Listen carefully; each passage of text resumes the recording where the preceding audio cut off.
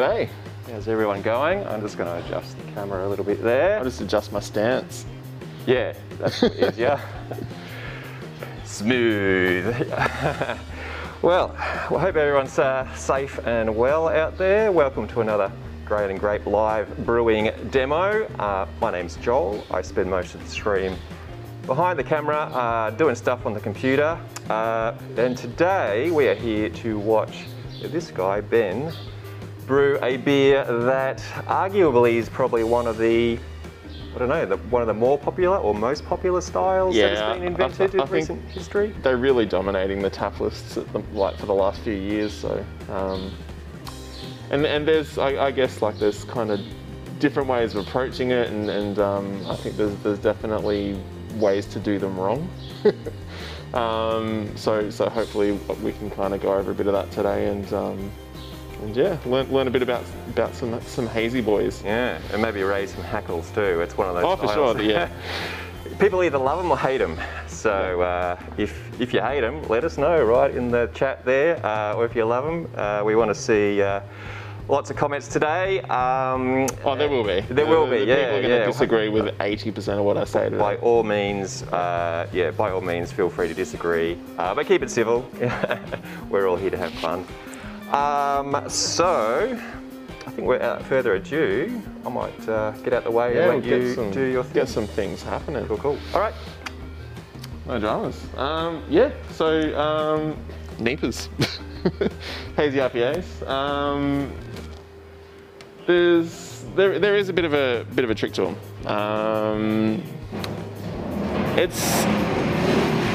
Sorry, I'll just wait for the trolley. In a lot of ways, it is kind of, I wouldn't say the opposite to the Helles we did last week, but you kind of wouldn't be too far off calling it that. I think you're fairly safe saying that. Yeah. I guess, yeah, Helles is sort of, you know, one grain, one hop, very simple recipe-wise, and it's more about the techniques, like your temperatures, your timings, that side of things, which makes a good Helles. Whereas with the new style, it's a lot more about what you're putting into the mash tun, into the kettle, and into the fermenter, and when as well. So the ingredient choice, or the way that you kind of craft the recipe, is really critical. Oh. Sorry, shenanigans going on in the background. Oh. We're good. Yeah, so and it really starts right from the water. So getting the water profile right in this sort of beer, I think, is really critical to getting the type of bitterness that you're chasing. So there's a bit of a, not misconception, I don't even know if it's like a commonly held view, but there's an idea that NEIPAs have less IBUs or are less bitter than other types of IPAs, and that's not really true. You still want to get a similar kind of IBU level to what you would in a standard kind of West Coast IPA. I say standard because obviously there's a lot of IPAs out there that are like 3,000 IBUs, but you want to get a kind of similar amount of isomerized alpha acids in the beer as you would a normal IPA, but the way that the beer is kind of constructed changes the perception of that bitterness. So the bitterness is still there to balance everything, and it does still assert itself, but it is softened by some other things. And I guess one of the first things which goes into producing that softened kind of bitterness is the water chemistry. So we talked a little bit about this sort of stuff in other demos. I think there are plans in the long term to get some kind of basic water chemistry video up on the YouTube as well. This is a little bit more scripted and a little bit less me just like one of us sort of presenters just kind of jazzing it. But you don't have to go too complicated with it. It's something that I think scares a lot of people, but you don't have to have like crazy levels of chemical knowledge or anything. I definitely don't. Just doing the basics and getting the ratios right is really, I think, what you should be shooting for. So like nailing your pH, getting your chloride to sulfate ratio right. I'm going to put a little bit of water. Actually, I've got water here. I can use that. I don't even have to leave the camera. That's handy. I'm going to get a little bit of water in here into my salts so that I can dissolve them, because they go into the overall water a lot better when they're dissolved. Use my my finger to stir. The amount of hand sanitizer that's going on these bad boys lately, I'm probably adding a little bit of extra ABV into the beer as well. So mixing that up, I'll add it in. So when you're playing with water chemistry, you do sort of want to base it on your water, your starting water. So the water that we use here comes from Altona. So our sort of local water supplier, City West Water, has a water quality report that they publish on their website, and I can pull that up, go to the Altona section. They've got it listed by suburb, and I can figure out the levels of different minerals like calcium, chloride, sulfate, magnesium that are in the water, and then I can kind of base any calculations and any sort of adjustments and things like that on those numbers, and that's what I've done basically. So rather than me saying you need to put this many grams of this salt and this many grams of this salt into your water to get a good NEIPA, it's better to think about it in terms of ratios. So I like to go about a 10-to-1 ratio of chloride to sulfate. That's quite intense. Like that's quite a big ratio. It's fairly unusual to sort of have that, particularly in a hop-driven beer. But I just find that having, so sulfate tends to bring out the sharpness in your beers and kind of highlight the bitterness and push it to the forward and put an edge to it. Chloride tends to focus, like kind of help bring up the malts a little bit more, but it also has like a bit of a muting effect, I think, on the sharpness of the bitterness. And that's really what I'm trying to do. I want the bitterness to be there, but I don't want it to bite. I don't want it to kind of be sort of, I'm a musician. I'm thinking in terms of audio. Like I don't want the highs. I want to kind of like really sort of low mid, treble, like a low mid kind of hum going on with the bitterness. So NEIPAs, I guess, are known for, I guess we'd call it a soft bitterness. Is that right? Yeah. Not a sharp, punchy. You know, you want it to be like a smooth transition from. You want to get all the fruit flavors and all the hops and all the. You want the malt to be there. And you want the bitterness to be there, but you don't want it to be like the main thing that's slapping you around. Like in a West Coast IPA, you want that bite. You want to sort of, you want your tongue to sort of suffer a little bit. It's like eating spicy food.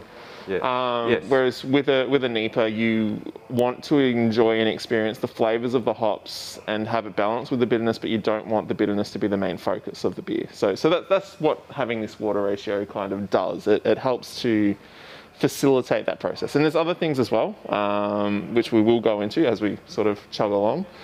But a lot of those, a lot of the choices we make are kind of aimed at achieving that. On that ratio. So would you use ratio as opposed to parts per million when working out the chemistry? That's what I do. Yeah. And then you let that dictate the... And again, this isn't like a hard and fast correct approach. This is the approach that I take, and I get good results with it. I know some really, really good brewers who make amazing NEIPAs take a different approach, and that's not to say that one's right and one's wrong. It's just there's different ways of getting the same outcome, or similar outcomes. Got it. So And just quickly, got Isaac has given you a shout out. Oh, cool. He was saying thanks for hooking him up with some Super Pride this week. Oh, cool. And yeah, top customer service. Thanks for going above and beyond. No, no worries. So there you go. It's what we do. What we try to do. It's getting more and more challenging at the moment. At the moment, yeah, we like, I think Ozpost at the moment on their website are saying about 5 days for express post. Yeah, right. So you can imagine what that means for regular post. So we're doing our best to get things out to you guys as quickly as we can, but we are at the whims and mercy of the carriers. But yeah, we're doing our best. Thanks for everyone's patience. Yeah. So I'm going to get the grains in there because we're sort of chugging along time-wise, and it is going to be a lot shorter brew than the 𝐿𝐴𝐻 was. The 𝐿𝐴𝐻 had like 5 different mash steps and things like that. This is a single infusion. So this is a single infusion. Yeah. I guess we'll go into that later, but yeah, basically because it's less about the technical aspects of the mash for this beer. It's more about the ingredients. So like I said, almost the opposite of the 𝐿𝐴𝐻. It's the things you put into it are more important than what you do with those things up to the point it hits the fermenter. Then it kind of changes around a little bit. So I'm just going to slice this open with these scissors. Normally I just poke my fingers through it and rip big jagged holes in it. yeah, I was going to say you bought scissors today. They just happen to be there. And the big jagged holes make for difficult pouring. Aha! Just before we started I said, I know I've forgotten something. I forgot a paddle, but that's all right. We've got paddles behind that screen. So Use your hands. Yeah. Like a real brewer. So I'm just going to pour this grain in, and I won't be breaking it up as I pour it in because I don't have my paddle handy, but that's okay. I think it'll be all right. I'll just give it an extra good stir when I'm done.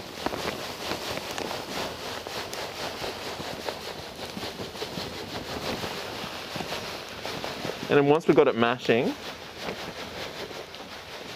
we will talk a bit about, you know what I did? I forgot to start the brew, the recipe on the Braumeister. Oh, I was like, oh yeah, I'm at temp, I'll just pour the grains in. Hopefully that'll be all right. That's pretty easy to fix though, isn't it? Hopefully. The old brow. Hopefully an easy fix. Time will tell.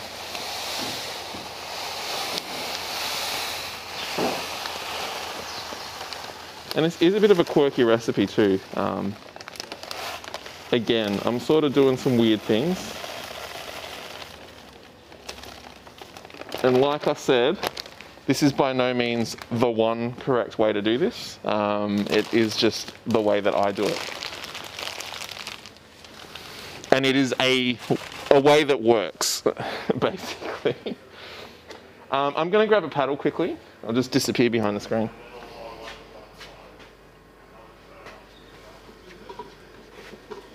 And he's gone. So yeah, I just posted a message in the chat there for anyone who, here I am on screen.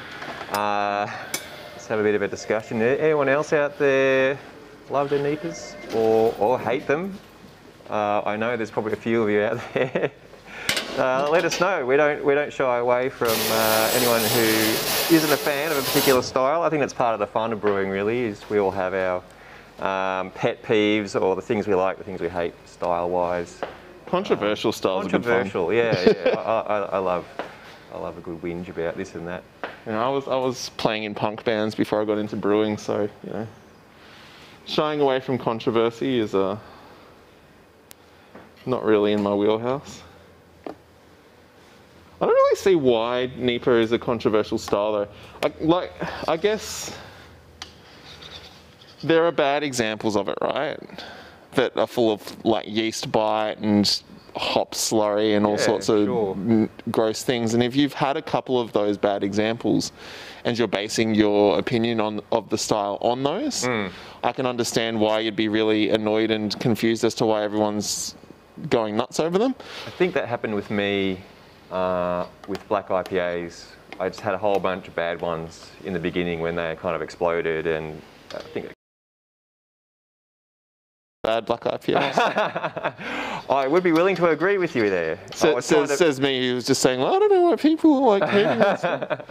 Yeah, speaking of styles, I genuinely do not like black IPAs, but that's just... I have had some nice ones though. Yeah. One of the cool things, a lot of the guys here have sort of done the BJCP judging course, which means that when we're not in the middle of a pandemic, we get to go along to beer competitions and drink lots of homebrew and critically assess it. The good old days. And you get some amazing beers. There's always that thing of people saying, oh, you know, like, homebrew's better than commercial stuff, and then you kind of, oh, yeah, sure. But some of the beers you have at those competitions are just magic. Yeah, it's one thing I've yet to do is really get into the competition side of things. And you can do it as a steward as well. Like, they're always looking for people to help out with stewarding, and that basically just comprises of pouring the beers into jugs, delivering them out to the tables, making sure everyone's, like, all the judges are topped up with like crackers and palate cleansers and water and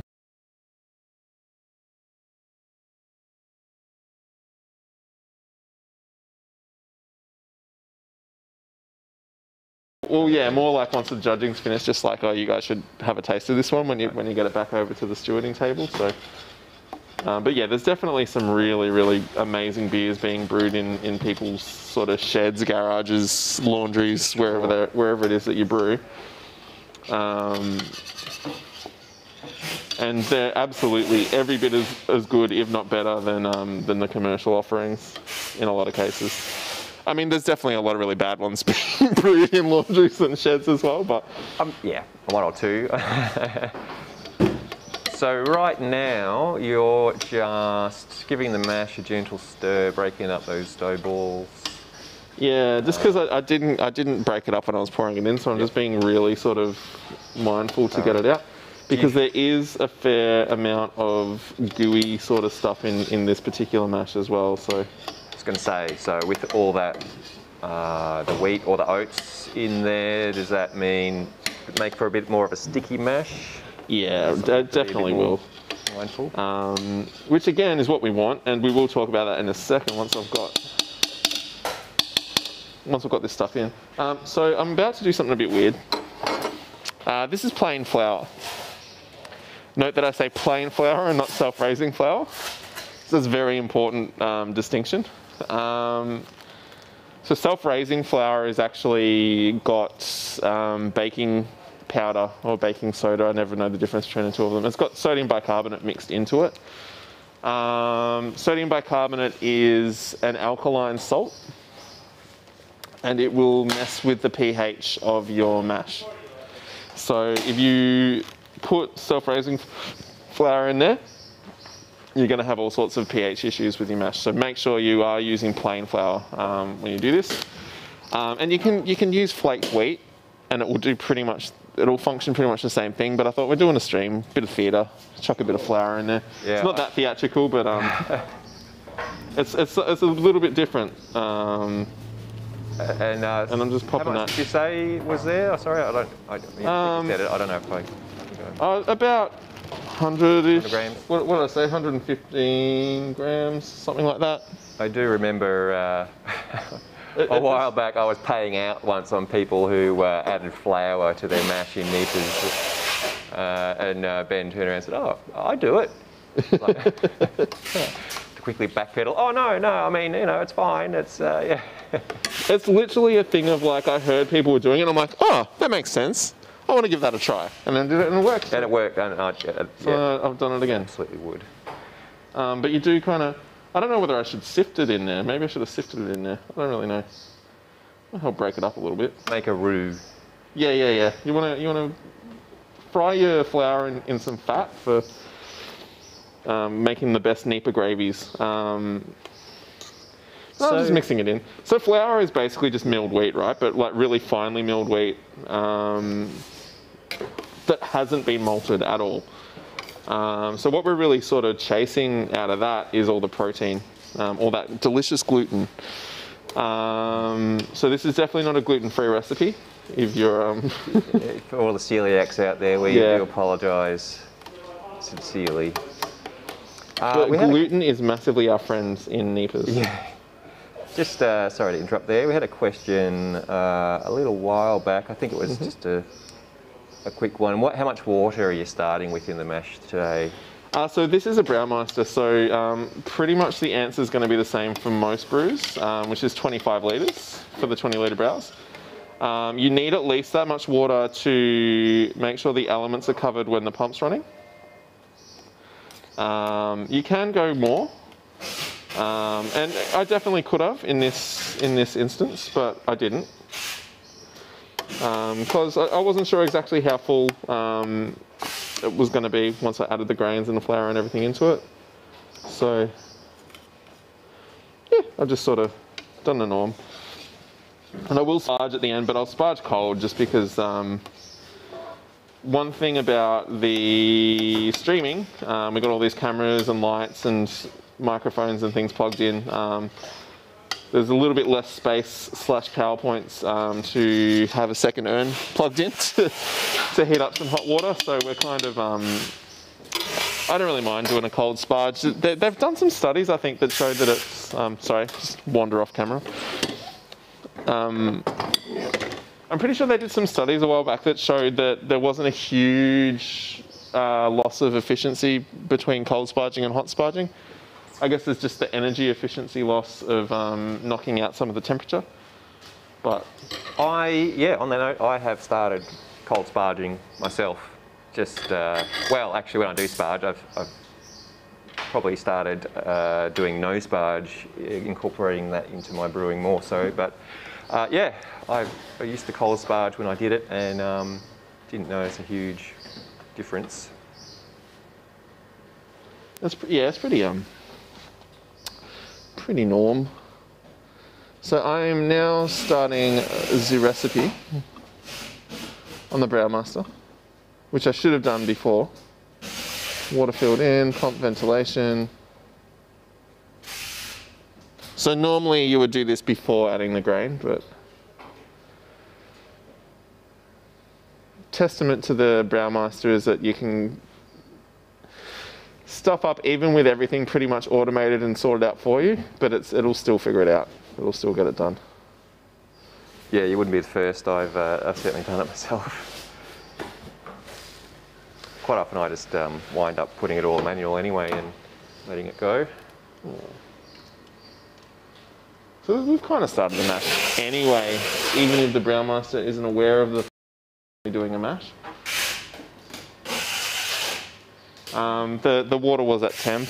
It's now recirculating, so we're mashing. Temperature reached, fill in malt filled in, and we're gone.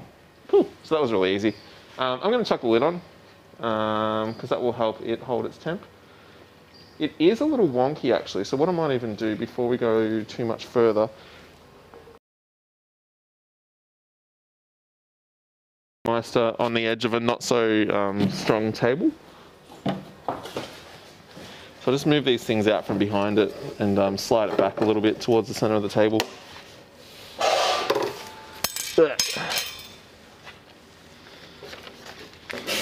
Here's my little hobby boys.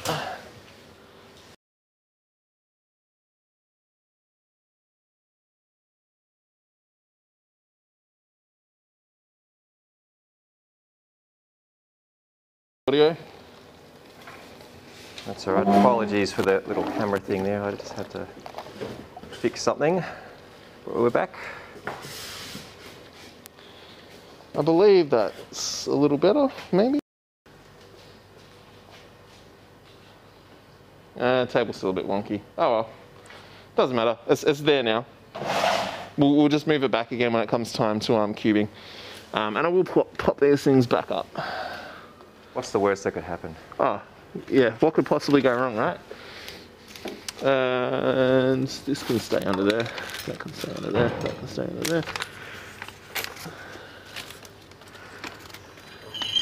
This is riveting viewing, I'm sure. Lid. trivet, and water. Cool. Sorry about that. Yeah, so basically now that's just going to kind of chug away, do its thing. Don't really have to do anything with it at this point. It's just a single infusion mash. I've hit 67 degrees just to sort of split the difference between beta and alpha amylase, which are your two main starch converting enzymes. I don't really want to break down the proteins and things that I've just added. So if I wanted to break them down a little bit, I could have done maybe a protein rest at 50 so degrees, but we want the proteins in this beer.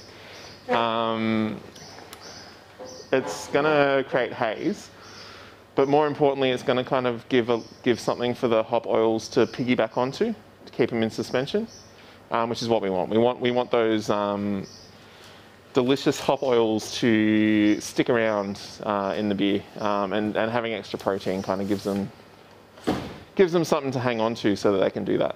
Right. So is there a definitive answer yet on what creates the haze in NEIPAs? I heard there was some perhaps when I first looked into it, and to be honest, I haven't looked into it in a while, so there's probably been studies that have been done since I kind of did my initial research a few years ago.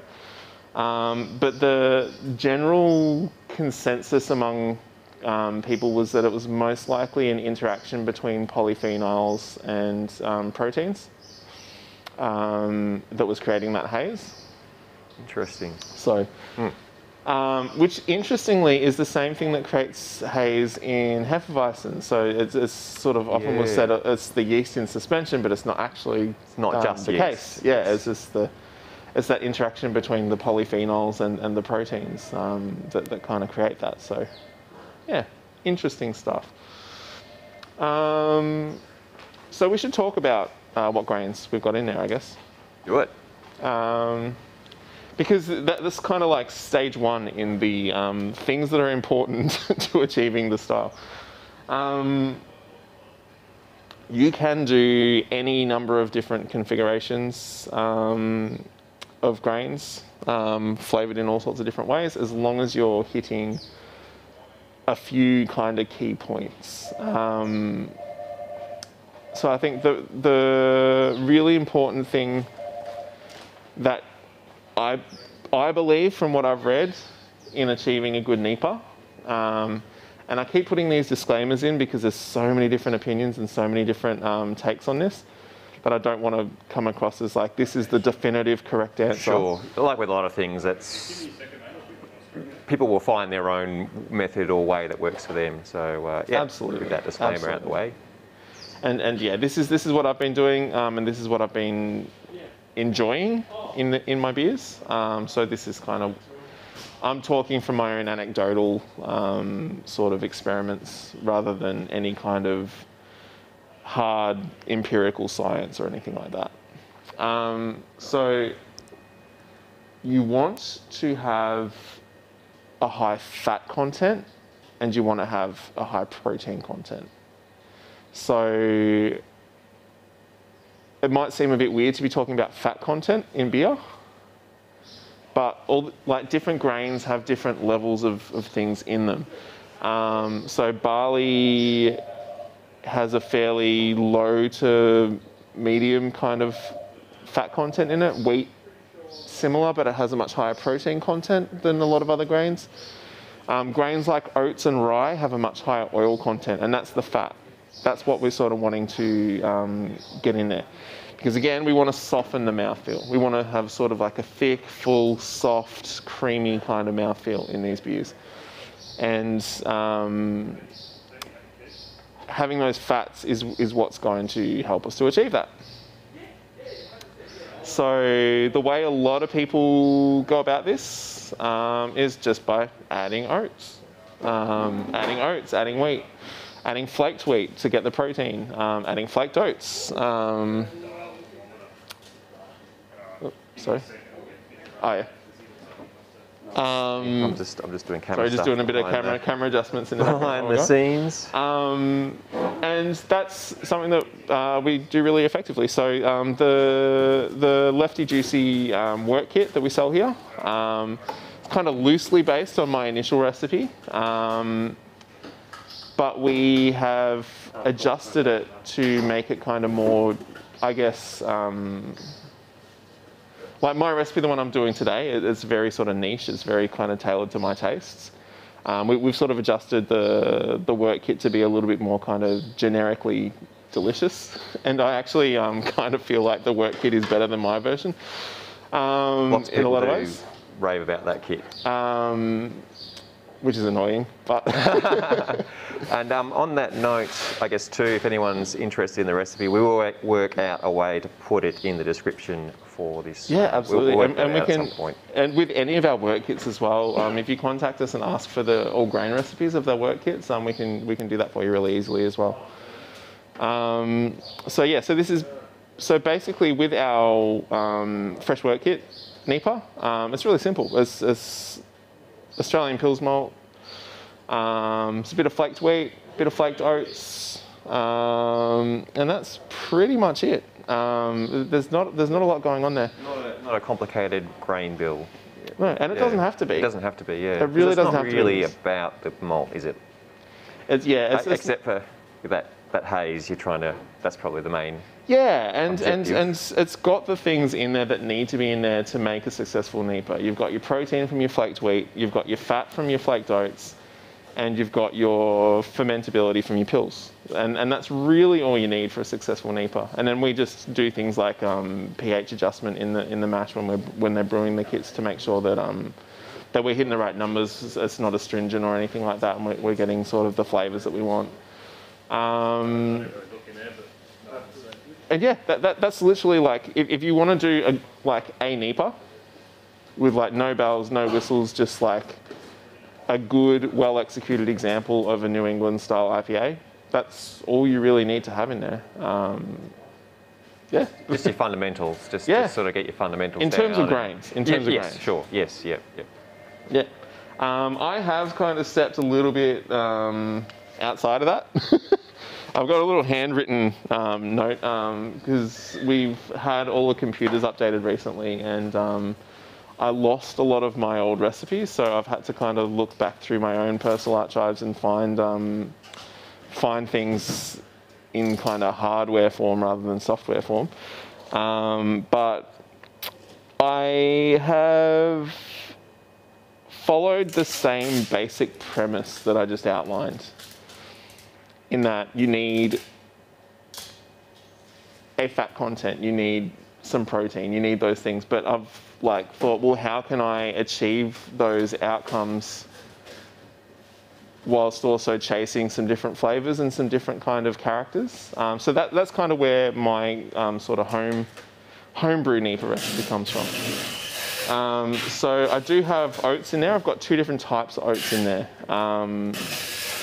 So I've got, I'll just read out the recipe basically. So I've got 4.2 kilos of Joe White Pils. I use Joe White Pils because it's cheap and it's good, and it gives me the sugar and the fermentability and all the things that I want from the base malt. It doesn't have to be a fancy base malt. I don't have to use a European Pils malt, and honestly, I think it would possibly be a bad choice for this type of beer because European Pilsner malt has a very distinct flavour, which I don't know will necessarily work in this context. It might do. Yep. Like I said, no right or wrong ways. If that's what you want in your beer, chuck it in there and see what happens. And if you like it, then awesome. If you don't, then change it for the next time. But like you say, almost as you were saying earlier, the opposite of the Helles, where it's all about that European Pils malt flavour because it's the only malt that's in there. Yeah. But I know a lot of people make NEIPAs with Marisota as the base malt. Oh yeah. Which is quite good. Yeah. A lot of people like to play around with some American malts. There's some really nice like Gladfield malts which work really well.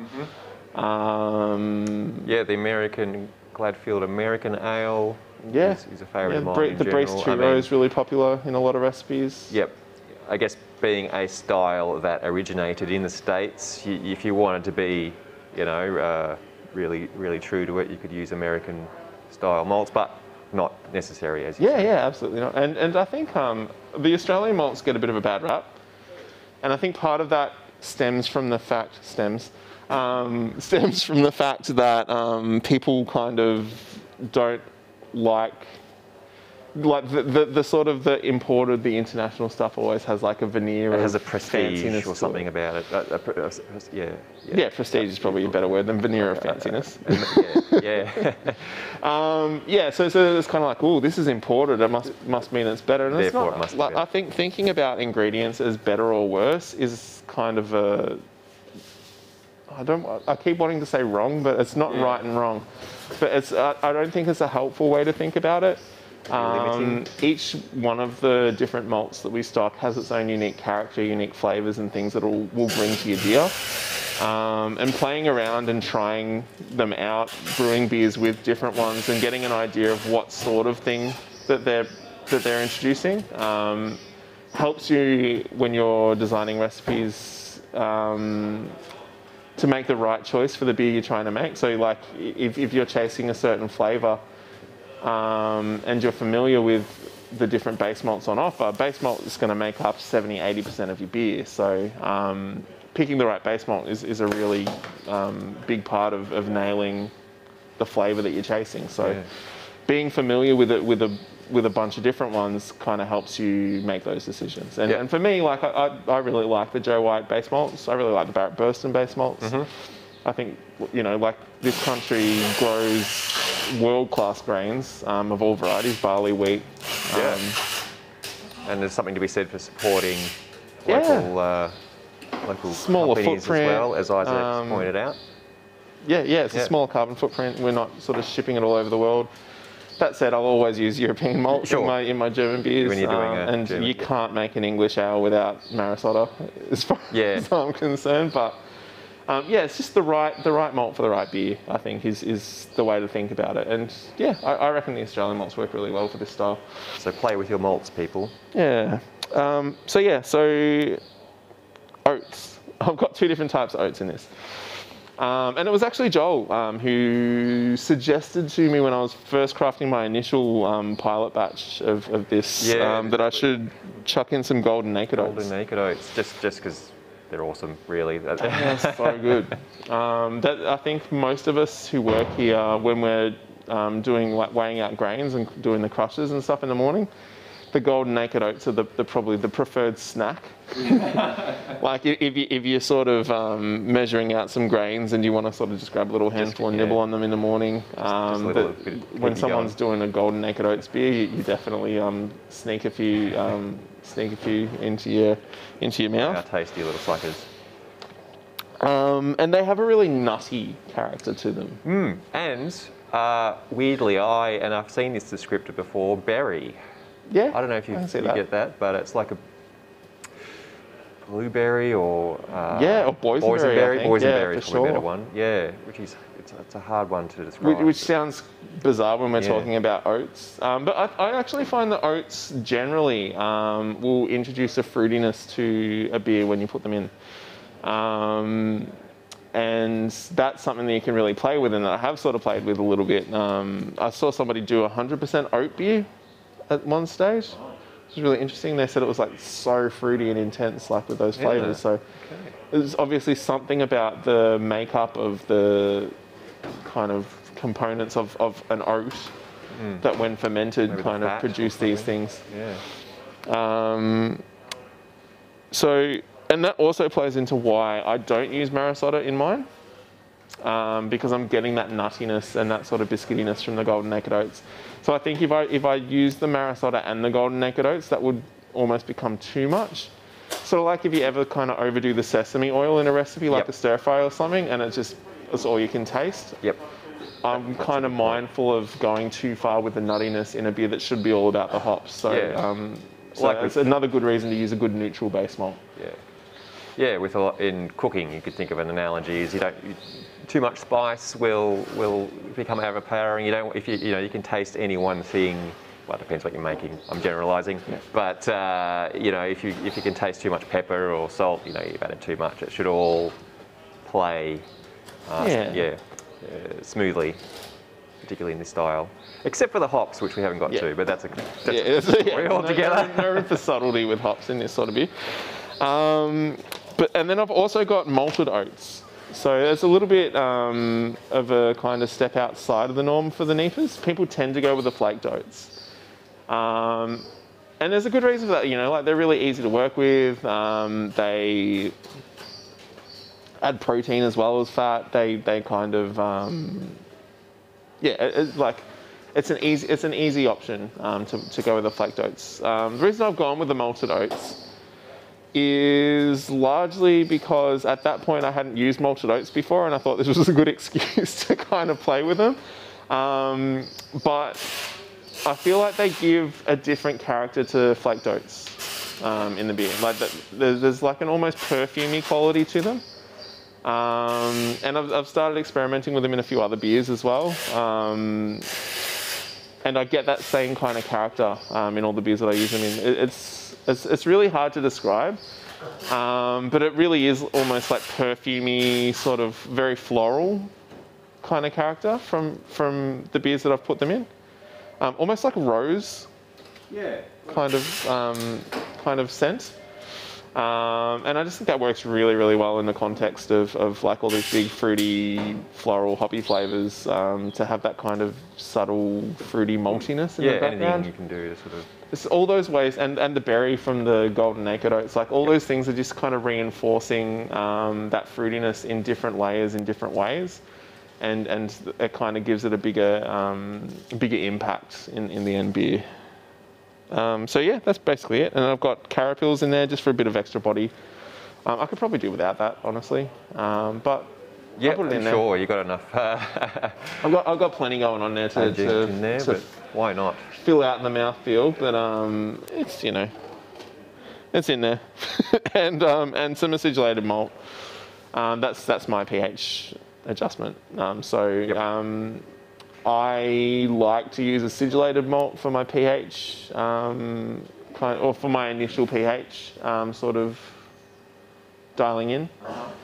And I'm not actually testing the pH today, which is probably a bit naughty, but I could. You got the skills to get by. I have gotten lazy as I've gone along, because I've found that since I've been using the calculator that I use, which is the one on brewersfriend.com, they've got a water calculator there. Using the water quality report and that calculator, I'm never like outside of like 0.1 of the pH it predicts I'm going to get with the malt that I use. So, and that does happen. The more experienced you get, the lazier one tends to be. You learn where you can take shortcuts. Exactly. And as long as you kind of check so like if this was a commercial kind of scenario, obviously you're going to check every little thing and to make sure you got all your data points lined up. And I could run off and grab a pH meter now. I might even do that in a little bit, just to see where we're at in the mash pH. But I'm pretty confident from doing this a lot of times that I'm going to be where I need to be. So do you find that being a light beer with a very light base malt, lots of oats, lots of basically colourless adjuncts in there, that you require a significant pH adjustment? I chuck in about 100 grams of acidulated. Okay. So it's, you know, it's not insignificant amount. Yeah. Yeah. But maybe something for people to keep an eye out. If you're doing an NEIPA for the first time, check your pH and just, you may need, well, you probably will need an acid addition. I honestly recommend every beer you do to, it doesn't, like if you've got access to a water quality report for the water you're using, it doesn't take that long to plug it into a calculator and sort of get an idea of what you're going to come out as. I think one of the biggest things, particularly with hoppy beers, especially since the trend really moved away from the into like the really pale and light malt character in the hoppy beers. It's so easy to stuff up your mash pH and end up with really soapy, kind of astringent hoppy beers, which I think we've all had plenty of. So with any beer you're doing, taking that little bit of time at the start if you're up to it, just to kind of plug it into a calculator, see what it predicts you're going to get, and see if you can make any adjustments to the grist. To like adding some acidulated malt in there is a really easy way to adjust your pH without sort of like going down like the acid and the syringes and all that sort of thing. But when I kind of made that, it's one of those discoveries that when I started doing that with my beers, that was like a big improvement across the board of what I was producing. Similar to like kind of when you get temperature control and you see that massive improvement across the board of every beer you're doing, you're getting consistency, you're getting the right flavors. I found that monitoring pH and actively kind of controlling it was another big one for me in terms of just getting the beer I wanted to get out the other end. And it's a pretty simple thing to do. Yep. It's not that. A lot of people try to make it sound a lot more complicated than it is because it makes them feel smarter about them knowing about it. It's a bit of a flex, sort of drop a bunch of chemistry terms, and it can be intimidating for a new brewer. Just the term water chemistry, put the fear into me for a long time. When you're doing your first 4 or 5 brews, and there's so much going on that you're trying to keep track of. You just want to nail down. You just want to be able to get the basic mechanics of what you're doing sort of under control. But when you do kind of have those mechanics a little bit more on lock, paying attention to things like that are really going to help. And like I say, if I can do it, anyone can do it. So that's really. I was elated when I found out that I didn't need to do any math or science subjects from year 10 onwards at high school. So I instantly dropped them all because I was going to be an artist, not a scientist. Sure, no, me too. And then I went off and studied music at university, and all of a sudden it's like, oh, so audio is all physics? Then I go off and become a brewer and it's like, oh, chemistry and physics now? Okay. Yeah, well, that's what brewing did for me was... Wish I'd paid a bit more attention to all this. Yeah.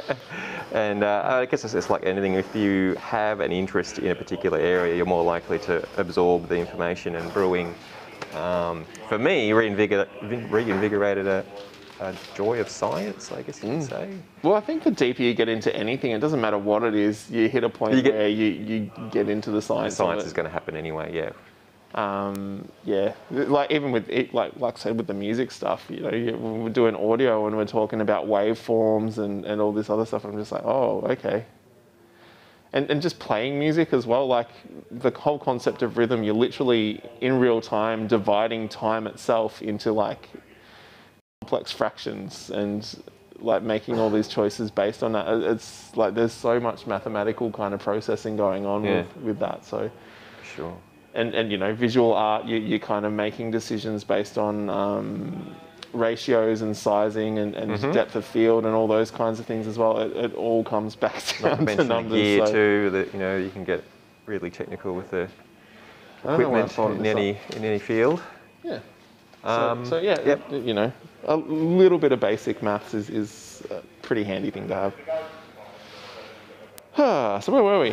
I think that's pretty you've gone through the... Yeah, I went through the grist, and then obviously the flour. The flour, you could just use flaked wheat and it would do basically the same thing in this recipe. I just liked the idea of putting flour in the beer, so I did it. And I brought it in today just as like... I don't think it's as dramatic on camera as it is in person, and I don't even think it's that dramatic, but it's just like, what? You're putting flour in the beer? But yeah, it's literally just milled wheat. So milled unmalted wheat. And that's a way of, there you go, there you go, yeah. So it's a way of adding haze, basically. Well, it's just protein. Just like heaps of protein. And sugar as well, because the enzymes in the grains will convert the starch in the flour into sugar. So I am getting fermentables out of it. It's not, not a totally kind of just pointless endeavour. Yep. And I've only put in like I said, like one or 200 grams in like a sort of 5 or 6 kilo grist. So there's plenty of enzymes from the 4.5, 5 kilos of base malt I put in there to convert it all. I mean, when you think about wheat beers, right, you're talking half and half unmalted wheat with Pilsner, and it still manages to kind of be a fermentable beer. So yeah, you can get away with it. Yep. So we had a question earlier as well. I don't know if you're about to, I might be jumping ahead, but talk about the hops. Obviously using a lot of hops, and you will be cubing today as well. So, I will, yep. I cube all my beers. Yeah, okay, sure. So how does that affect, well, I don't know if you want to answer this question first or It's funny because it doesn't affect me. Yep. Because I cube all my beers, I've calibrated to that. Got it. So when I'm planning a beer, planning a recipe, I know what 𝐒𝐿/IBUs on the calculator that I use is going to equate to in flavour.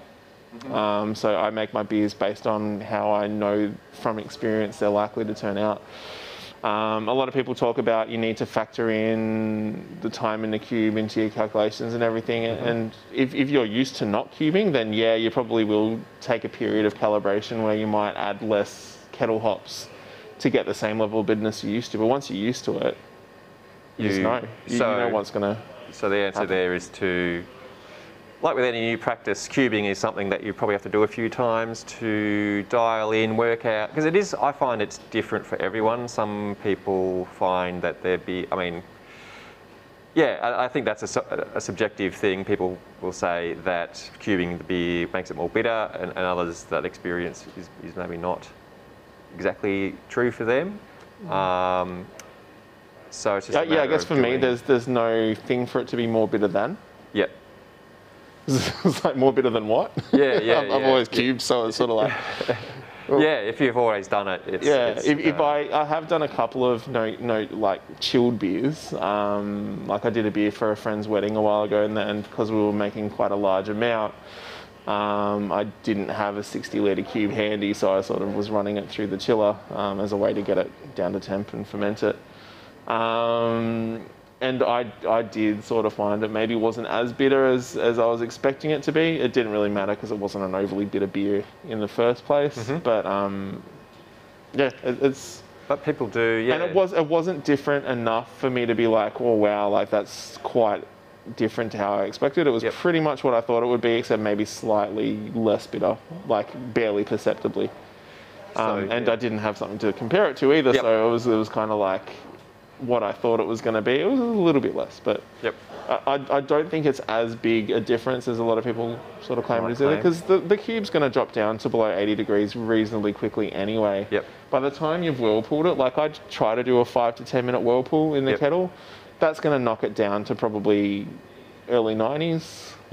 So you're cubing, there, so it's already, and that's... And then transferring it through the hose into the cube's going to knock a lot of temperature out of it as well. So it's probably not going to be sitting in the isomerization temperature range for a super long period of time anyway. And the theory is that at below 80, it drops off pretty much to nil by 70, I think is what my understanding is. So if, the time between the cube is sitting there between 95 or however much down to 80, you're getting a bit more bitterness, but I guess there's a lot of environmental factors that could factor like into that in summertime, as well, you might find that it changes a little bit. In wintertime, you'll probably find that your cube's down to non-isomerizing temperatures within an hour or two, most likely. And the amount of isomerization that's happening at 90 degrees is significantly less than what's happening at 100 degrees as well. Yes, true. So it's not like a sort of straight line kind of thing. It's definitely a curve. People do add hops straight to the cube as well, or their hops, which is what I'll be doing today. Which is you're going to do today. Okay, so I guess we'll cover that when Ben gets to that point. Martin is asking, he's got cubing? ? So I assume Martin maybe is not familiar with the no-chill method. We have a video, actually. Where are you from, Martin? Just out of curiosity. It's a thing here in Australia, but it's possible that you've not heard of it. Anyway, but back to the. You're right. We are operating in a functioning brew shop as well while we're doing this. So it is a method basically of chilling the wort without using any extra equipment. Well, using a jerry can, basically, but you're not using any extra water or a chilling equipment to chill the wort quickly. You're doing it slowly. We have a lot of drought issues in this country, and when we're under water restrictions, running a chiller for 20 minutes is a bit of a waste of water. So people just started chucking it into food-safe plastic containers and letting it cool down naturally over the course of 24 hours or so. And it works fine. Yeah. We sell a lot of wort that we've got a brewery on site. We pump out about sort of 800 to 1,000 litres at a time. And no chill cube, all of that wort, and sell it off as fresh wort for people to take home and homebrew with, and we get really good results with that. It's just a really efficient way of dealing with that. We did make a video about it. Martin's from Woodend, so he's quite local. Lovely area. So check Great out. We've got a video, Martin, if you want to look at it, starring this guy. I'm just trying to go on camera there. That guy right there. If you do a YouTube, just search our channel. It'll be on there. You could do a search for the no chill method. We'll probably pop up top somewhere. That'll teach you all you need to know. It's not much to it. Yep, it's pretty easy once you get the hang of it. Yeah, run it from your kettle into your cube, put the lid on, and then leave it until it cools down. But it's a good method, yeah. And then you're good to go. Especially for those of us, in water-restricted areres. So hops. Hops. Yeah. Any more on that hops? Because I mean, like we don't necessarily have to go through the whole brew day today either. We'll sort of see how we go. There is, I guess, that kind of thing of once you've seen a few of these, like if we're going over the same things every single time, then we do cover a lot of the basics have covered the basics in streams gone by. And I think there's plenty to talk about with NEIPAs as well. Sure. So hops are obviously a big thing, yeast is obviously a big thing, and I think once we hit the hops, it's kind of, the hops and the yeast are really tied together in this style of beer because of the way that they interplay, which is fairly unique. Like I don't know of any other beer styles up to the kind of emergence of the New England IPA that had the interplay between hops and yeast as such an integral part of the style. Like I guess so. Like, and as you were saying, that Hefeweizen may be a good. Yeah, it's an interesting one. Well, actually, there aren't really any hops in it, so forget it. Yeah, it's not an overly hoppy beer. It's not a hoppy beer. Yeah. Forget that. I was just thinking more of the yeast stuff. So it's this is where it kind of does have a tendency to go into some kind of more sciencey areas with this beer style, because it is the biochemistry of what happens is kind of what makes it that type of beer. So like the way, like the different types of hop oils in different types of hops, and the way that yeast interacts with those and changes them, and how many of them can stick around for the entirety of the boil versus how many of them kind of drop off fairly quickly. Like there's all these different things that come into play. So the right hop choice, I think, is really important with this beer. That being said, there are lots of right hop choices. So it's not like if you don't use these exact hops in every beer, it's not going to work. It's more use one of these 15 to 20 different types of hops and you'll be fine, kind of thing. And that's the case, I think, with a lot of beers. I think there's a tendency, especially when you're first getting started, you like brewing to a recipe, the recipe calls for a certain type of hops, and you start to get worried if you need to start making substitutions, you're using all these different hops. It's like, oh, this isn't the beer in the recipe, but it's like, yeah, but you know, when was the recipe made? Hops are an agricultural product, so the Amarillo that he used in 2016 will be quite different to the Amarillo that they harvested in 2019. Yep, that is an important thing to think about. So there's a lot of kind of emphasis on like the need to use Citra or the need to use Mosaic or but it's a lot of hops have a lot of similar characteristics, have a lot of similar chemical makeup, and you can get really good results using them interchangeably and kind of playing with them. And one year, Galaxy might be amazing. The next year, it might have dropped off a bit, but say 𝐕𝒽 might have come out with an amazing, so like all these sort of year to year that. It is an interesting variable that I didn't realise when I started home brewing how much impact I guess you could say, use the wine term, the terroir, has an impact on things like hops. They do definitely change year to year, and where the region. Paddock to paddock. Yep. One end of the paddock to the other end of the paddock. Like there's so much variance. And I think that's kind of a cool thing. Like, it's something that I think like we should really be embracing as well. Like, I think the fact that beer has sort of evolved out of such an industrial kind of production method. So like once your big English breweries sort of started taking off, and they were like, in the Industrial Revolution, everything was like mass produced and like to an exacting standard and everything. I guess the culture is to expect the same thing from every can of the same beer. Yeah, for sure. That on that macro level as well, where we have been so used to for so long about a consistent product, and there's certainly an art and a lot of impressive engineering has gone into achieving that. So the beer that you have in Melbourne is the same beer that you have in Darwin. Over a space of time, and it's something that the big brewers come to expect. Yeah, and something the big brewers have mastered, and like, a lot in the kind of beer scene, in the craft beer scene, especially. I hate that term, but I'm going to say it because it's relevant to this conversation.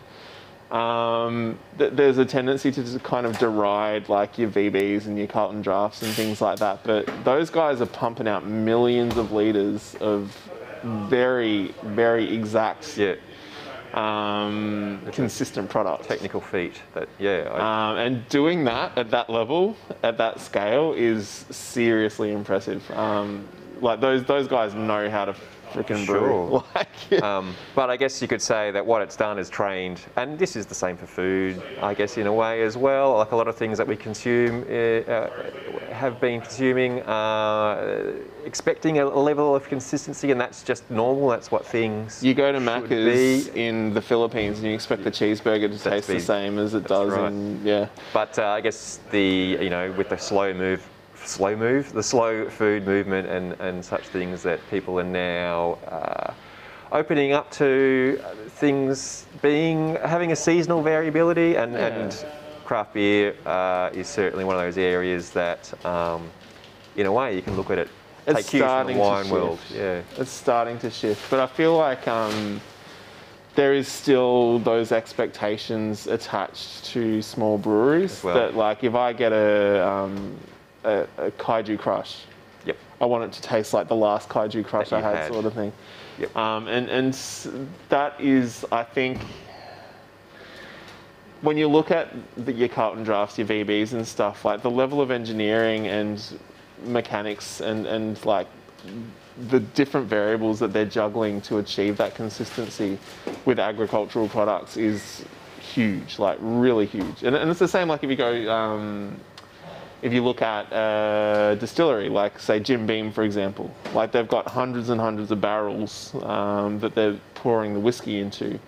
And they've got people whose job is to sample from each of those barrels and figure out which character from each of the barrels, how much of them they need to blend together to get the Jim Beam flavour. Taste the same, and each one of those barrels will be different. Each one of those barrels is going to be completely different, and each time they use it is going to yield completely different results. So it's like somebody's job to go through and blend from all those different variables into a consistent product. So we have this expectation in beer that we're going to get the same results because we've kind of grown up drinking these like super engineered, super like intensely produced products.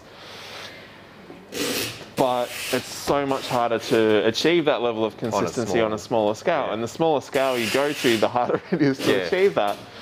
To the point where when you hit a homebrew level, like using Amarillo in your beer is probably going to have less of an impact on the flavour as like going 4 minutes over your boil. Or, you know, there's all these like little things that come into play. Like you're never going to get the exact beer that the person who wrote the recipe is kind of giving you.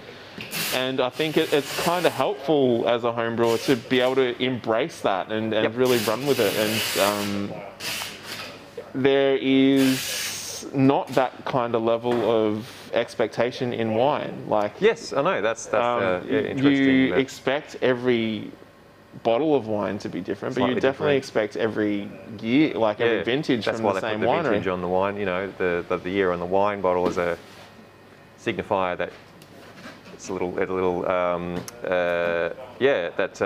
you know, this bottle is going to be have a certain flavour, then the next year might be different. And sommeliers will talk about like the season, like they'll talk about, oh, you know, like in Chile in 2018, like they had like a really extended frost season, so that's impacted the way that the grapes are expressing themselves. And you know, the really hardcore sommeliers will be able to tell you the year of the wine, and like not just the region and the grape, but the year, like based on some of that info. Like, it's really impressive and amazing. But it's like wine has really managed to embrace that variance with ingredients and understand that like you're talking about things that grow in the ground and they're going to grow differently in different conditions, and no 2 years are the same. Like, and there's no reason beer can't be like that as well. Yeah, especially hops, the impact that which is a really long-winded, wanky rant about why it's not that important. If you can't get the exact hops you want for your NEIPA. But I think it's a good something for new brewers to think about, because it's not something that necessarily is obvious. Well, and it's something, you know, like when I first got started, like I brewed, one of the earlier all grain beers that I brewed was an ESB, and it was delicious, and I'm like, oh, I want to brew that again. So then I brewed the same recipe and it was a completely different beer, and I couldn't figure out why. It was all those other variables that were at play, and that can, you know, like that can help you sort of start to develop the technical aspects as well. So like I was just talking about how you're never going to achieve crazy levels of consistency, but you can achieve a degree of consistency. So like looking at, so like temperature control was a big one, factoring in like the differences in the hops I used the first time to the hops I used the second time, even though they were the same type of hop. Like how did they differ? Like all those little things. Your ingredients and and like knowing kind of how much viable yeast I was likely to be starting with, and then building a starter to get the same pitch rate across, and like dialing in the temperatures, like all those little things like make a big difference, and you can control that. So yeah, it's good fun. And every time I brew this beer, I pretty much use different hops. Because I base it on, I'm lucky, I work at a homebrew shop, so I get to stick my head into every bag of hops that we open, have a really good sniff and figure out if I like them or not, if they're as good as the last batch. So if we get some really, really good hops in and I have a good whiff of them, I'm like, I'm using these in the beer, and I'll supplant them into like a recipe that I've already got, or I'll make a recipe around that hop or things like that. So I'll make decisions based on how good the hops are smelling. I'll make decisions based on if we just get the 2020 batch of Kiwi or Australian hops in, which we did a while ago now, but I'll be like, oh yeah, I'm gonna use these new 2020 hops. That's really exciting, and they're fresh, and I know they're good, and yeah, I think there's something in there to be said too about not being overly fixated on recipe. You know, I guess like Ben and I see a lot of customers who come in and they've found a recipe that they really like the look of, but it's from the States, and we don't have the same ingredients, access to the same ingredients here that they do over there, so you have to make substitutions, and there can be a perception maybe that the beer won't be as good.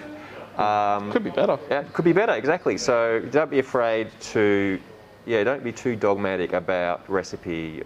Don't be afraid to just switch things up and try different hops that aren't necessarily on the recipe that you find. Play around and yeah, experiment that's part of the fun of it all, really. So, all that being said, yep. Now we're going to completely contradict everything. Well, I mean, you know, life and existence is all in contradictions, right? There's opposing forces in everything. But we do have a bunch of different types of hops which tend to have higher levels of the types of oils that we're wanting to introduce into our beer. So there's it. Yep, I'm with you. So there are specific hop oils which you want to have an abundance of in a NEIPA. The big ones, and like really like the big two, like the other ones, like you can get really deep into it, and I don't have a screen in front of me to read them, so I don't want to like get it all wrong and stuff. I'll just stick with the two that are really kind of crucial, and that is geraniol and linalool, or linalool. I don't know exactly how to pronounce it. Yeah, I can't. Linalool. They're kind of your two specific hop oils that are kind of crucial for the characteristic juicy sort of fruitiness of the style. And you can literally Google what hops are good for NEIPAs.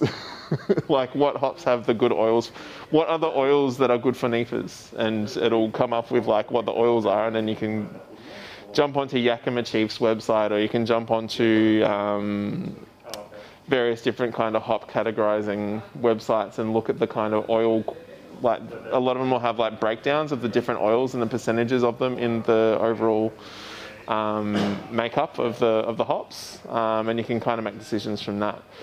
One thing that I found is like really interesting is there are people who are kind of experimenting with other things that aren't hops that have the same oils in them.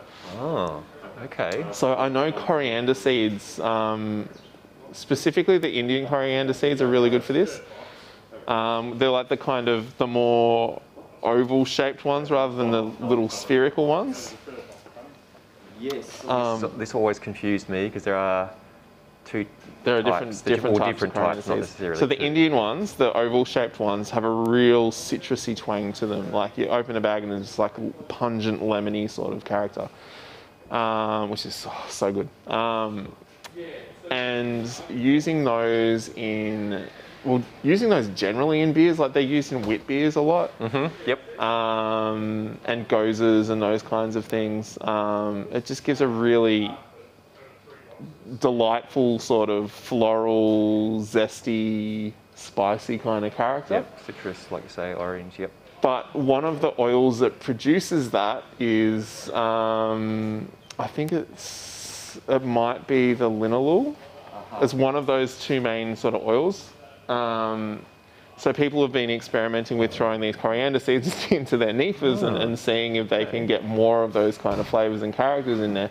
I haven't looked too much into the results. I think it'll definitely be an interesting experiment. I'll definitely do it one day. I can see that working just on a flavour side too. Yeah, it's a really cool thing.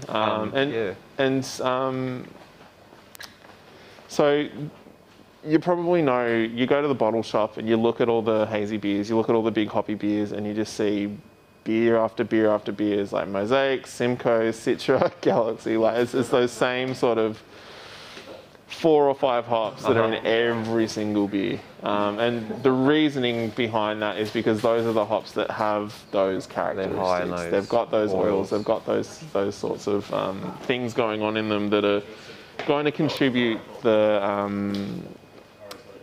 the right effects to the beer. There are more than that though. They're just the ones that are really mass produced because so many breweries were already using them. They're easy to get your hands on, they're easy to throw at your beers. They're probably getting less easy now because everyone's using them even more than they were, but that whole supply and demand thing is the more people use them, the more paddock spaces get taken over by those hops, and then the more the other hops disappear off the market. Pushed aside.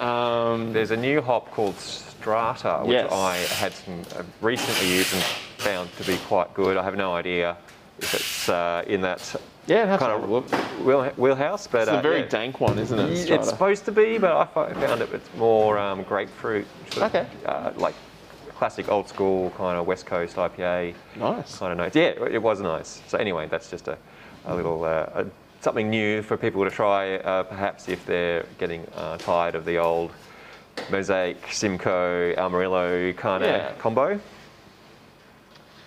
Yeah, basically. So in my NEIPA, I do fall into some of the cliches. Oh, sorry, was there a question? No. Yeah. Good, I was just, I do fall into some of the cliches. I do use Simcoe.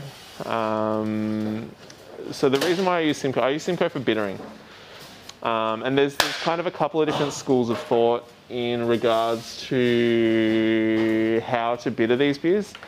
Some people say you should aim to get all of your IBUs from a flame out edition, which I tried on my first attempt, and it was really nice, but I felt like it was missing something. Like, you get something from an hour boil, I think, of hops that is...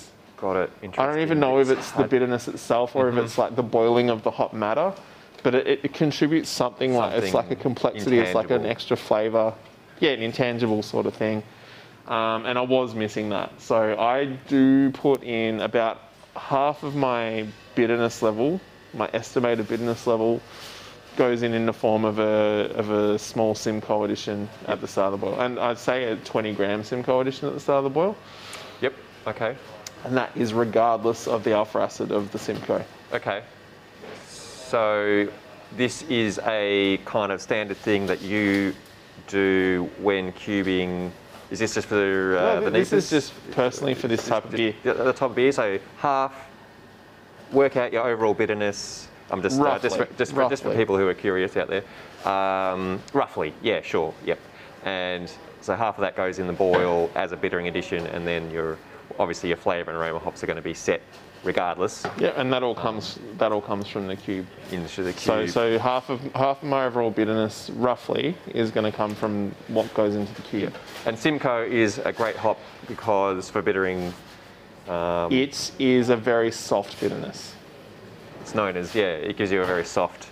And again, that's the oils, the types of oils that are in there.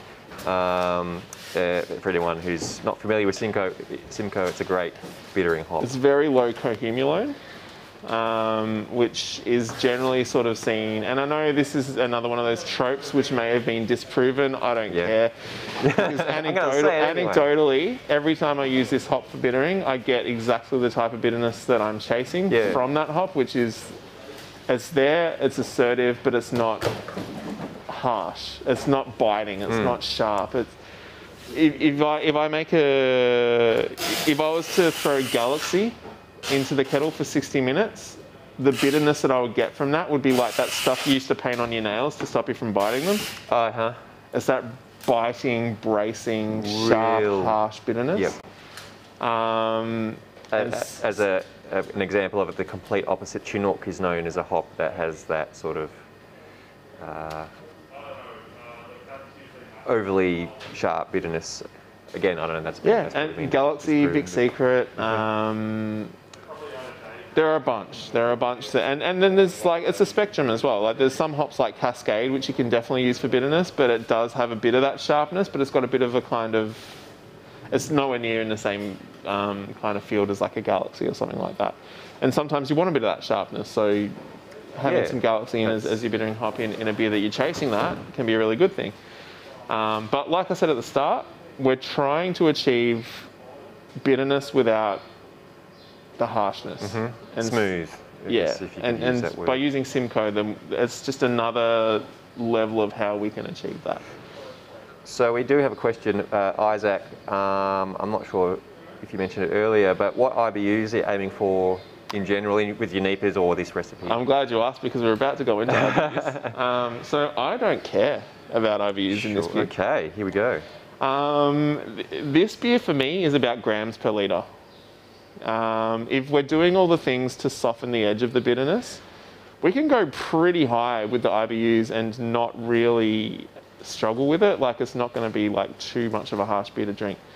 My main concern is having the right flavour and having the right kind of character to the beer. And I think using grams per litre is the way that I've managed to consistently get that. And that was something that I learned. So Brendan O'Sullivan is a very big friend of the shop.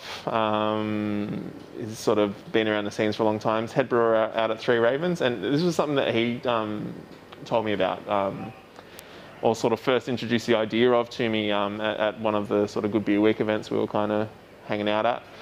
And yeah, it's like focusing more on the grams per litre than the IBUs as a way to chase that. And I mean, you guys all know the Three Ravens Juicy range. They're one of the more successful and more delicious NEIPA, commercially available NEIPAs on the market.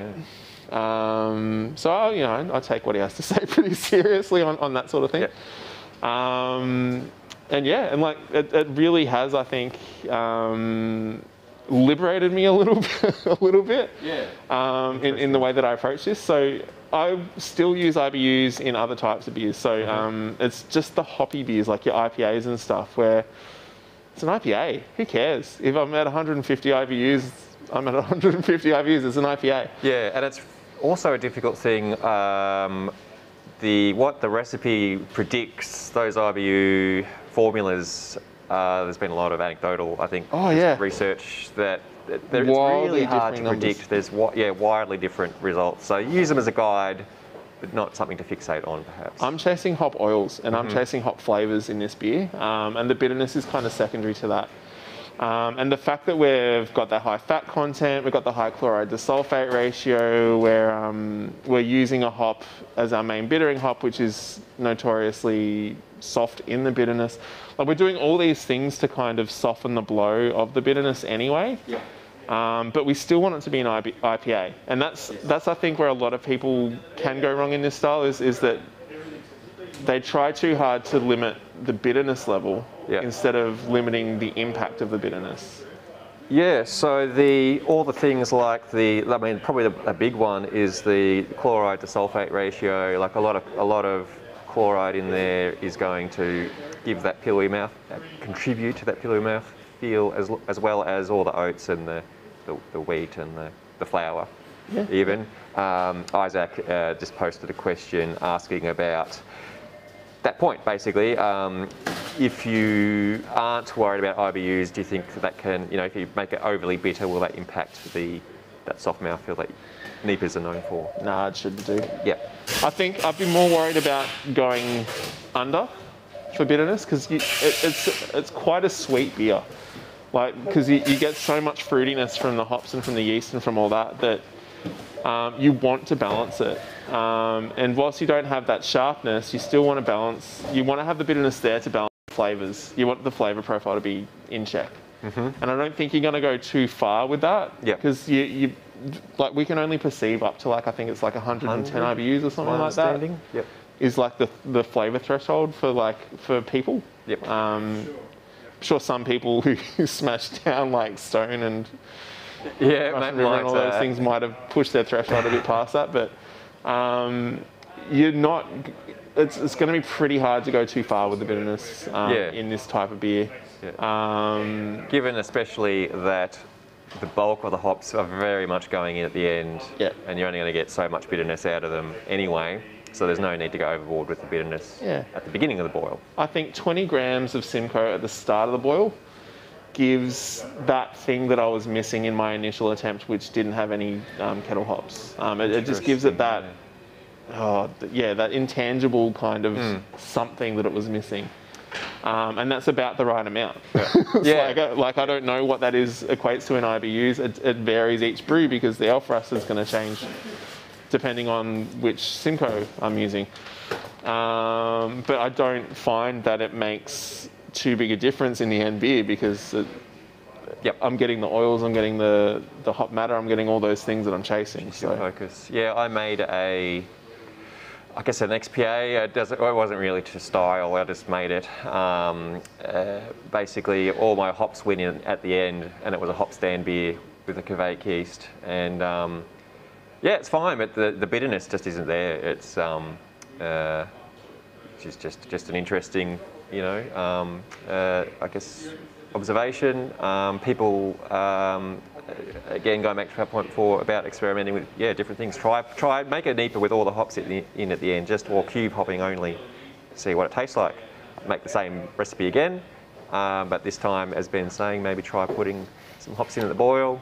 It might be that you prefer it. Yeah, go with what you prefer at the end of the day.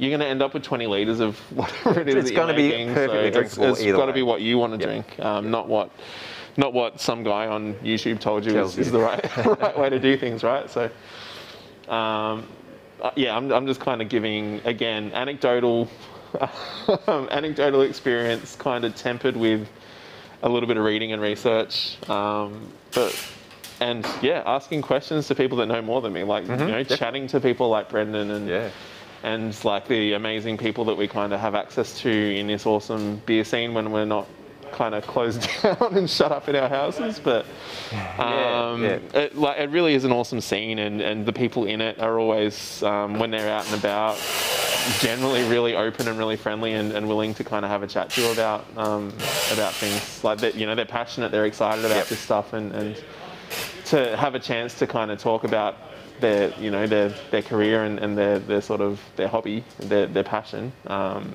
Most people are generally pretty keen and excited to do so. Yeah. We've got a couple of other questions if you have time. How's the temperature going there? Is it? So we're ramping up to the mash out now. So we're 69 degrees. Towards into the mash. We're through the mash. We're heading up to mash out. So, still on the hops. Then we've got I don't know if we covered this. Shannon is asking grams per litre. Is asking grams per litre for each addition, and typically you would aim for an overall grams per litre for the whole batch. Yep, and I forgot to write it on my little piece of paper, but I basically do about total dry hop. Is about, what would it be, 8 grams a litre. Okay. I can push past that and regularly do. Yes. But I'll usually do about 80 grams total in the first dry hop, and then another 80 grams in the second. Yep. And I'm putting 40 grams of Citra in the cube today, and I can and regularly do push that up to 80 as well. I have read that, I mean, there's no such thing as hard and fast rules. Except when there are. But when it comes to dry hopping, there's sort of 8 to 12 is, I think, kind of what they say for IPAs. Once you push past 12 grams a litre, it's diminishing returns. Yeah. And you get so much of that kind of grassy, kind of vegetal from just the sheer quantity of hop matter in the beer. So I guess 8 grams a litre is on the conservative end of it.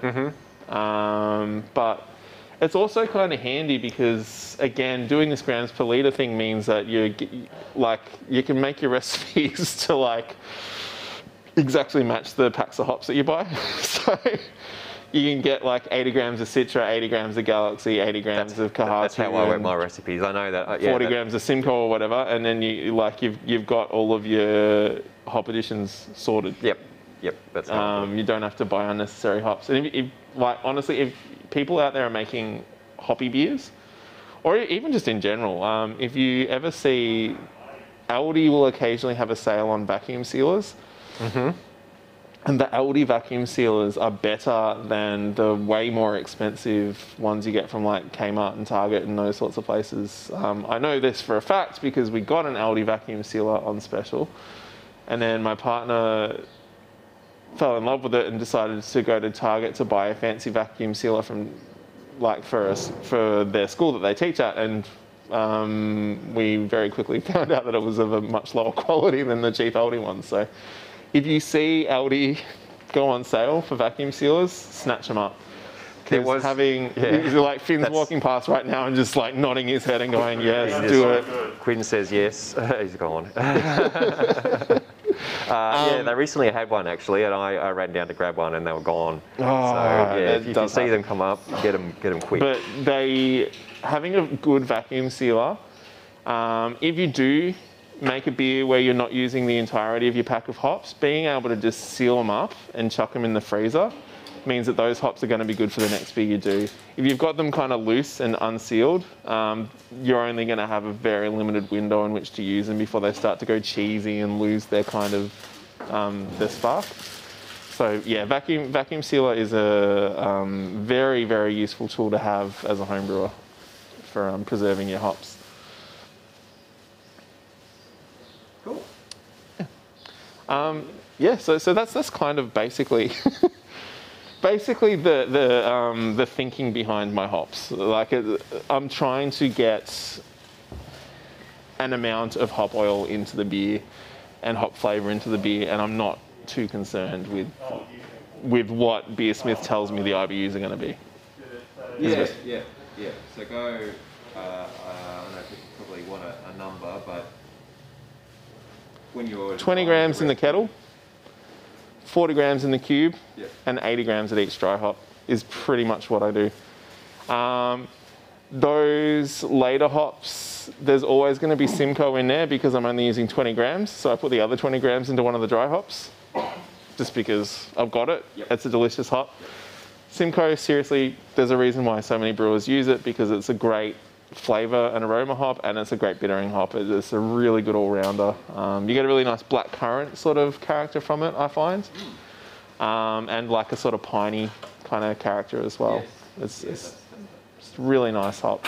So the sorry, my microphone was off. So if you're plugging this into a recipe software, the IBUs it could give you might vary widely, anywhere from 60 to 120 or more. It could probably over 100. It'll give you a predicted IBU measurement, but that's probably not going to be what it comes out to.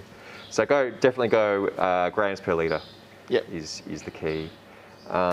You do want to, like, I've said that and I've been harping on about don't worry about IBU, but you do want to have like you want to have some a level, yeah. You want to be 60, over 50. Over 50, yeah. Sure. It's not like, yeah, 60, 70 is probably better. 80 still fine.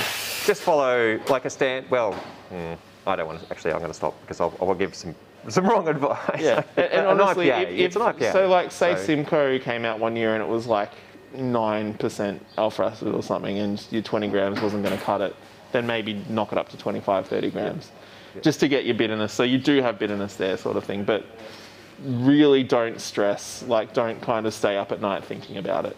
Is the main takeaway. Yep. So in terms of the actual hops to use, we've obviously touched on Simcoe, Galaxy, Citra, Mosaic. Some of the ones that I really like, I love kiwi hops in these beers. I really love kiwi hops. Rawaka is one of my all-time favourite hops ever. Nice. It's just got such a unique flavour to it. I heard someone say like petrol once, which was unexpected. And now I'm trying not to notice it because I don't want to ruin it. That's how it works, isn't it? Someone will mention a flavour that you've not even thought of, and then your brain makes that connection. And it's but for me, Rawaka, a lot of those kiwi hops actually, it's like, you know, when you go to the fruit market and you see like a random sort of Southeast Asian tropical fruit that you've never heard of before, it's weird shape, weird colour, and you take it home and you kind of take a bite and you're not sure whether you love it or hate it, but then before you realise it, you've gone through like a whole bag of them and you're just like, oh no, I definitely love it. That's kind of like the sort of fruity flavours I get from a lot of kiwi hops. Like they're that sort of funky, quirky, weird fruit flavours that you can't really put your finger on exactly what it is, but you just know you like it. Yeah. And Rawaka's a really big one for that. It's got this real sort of tangy, fruity, sort of delicious tropical kind of character to it, and I think it works so well in the context of these sort of fruity NEIPAs, because it's giving a different dimension of fruitiness. It's not just that sort of citrus, pine, grapefruit sort of character. It's giving you a different layer and a different kind of jumping off point. So I do like to try to get Rawaka in there in the dry hop. 𝐏𝐿/𝐻𝐿 is another one that I use a lot of. I do like those, New Zealand hops. Yeah. 𝐏𝐿/𝐻𝐿 is pretty much a standard in my NEIPAs. And it's quite a subtle hop, 𝐏𝐻𝐿, but I feel like it tempers some of the more bold hops that you can kind of play with.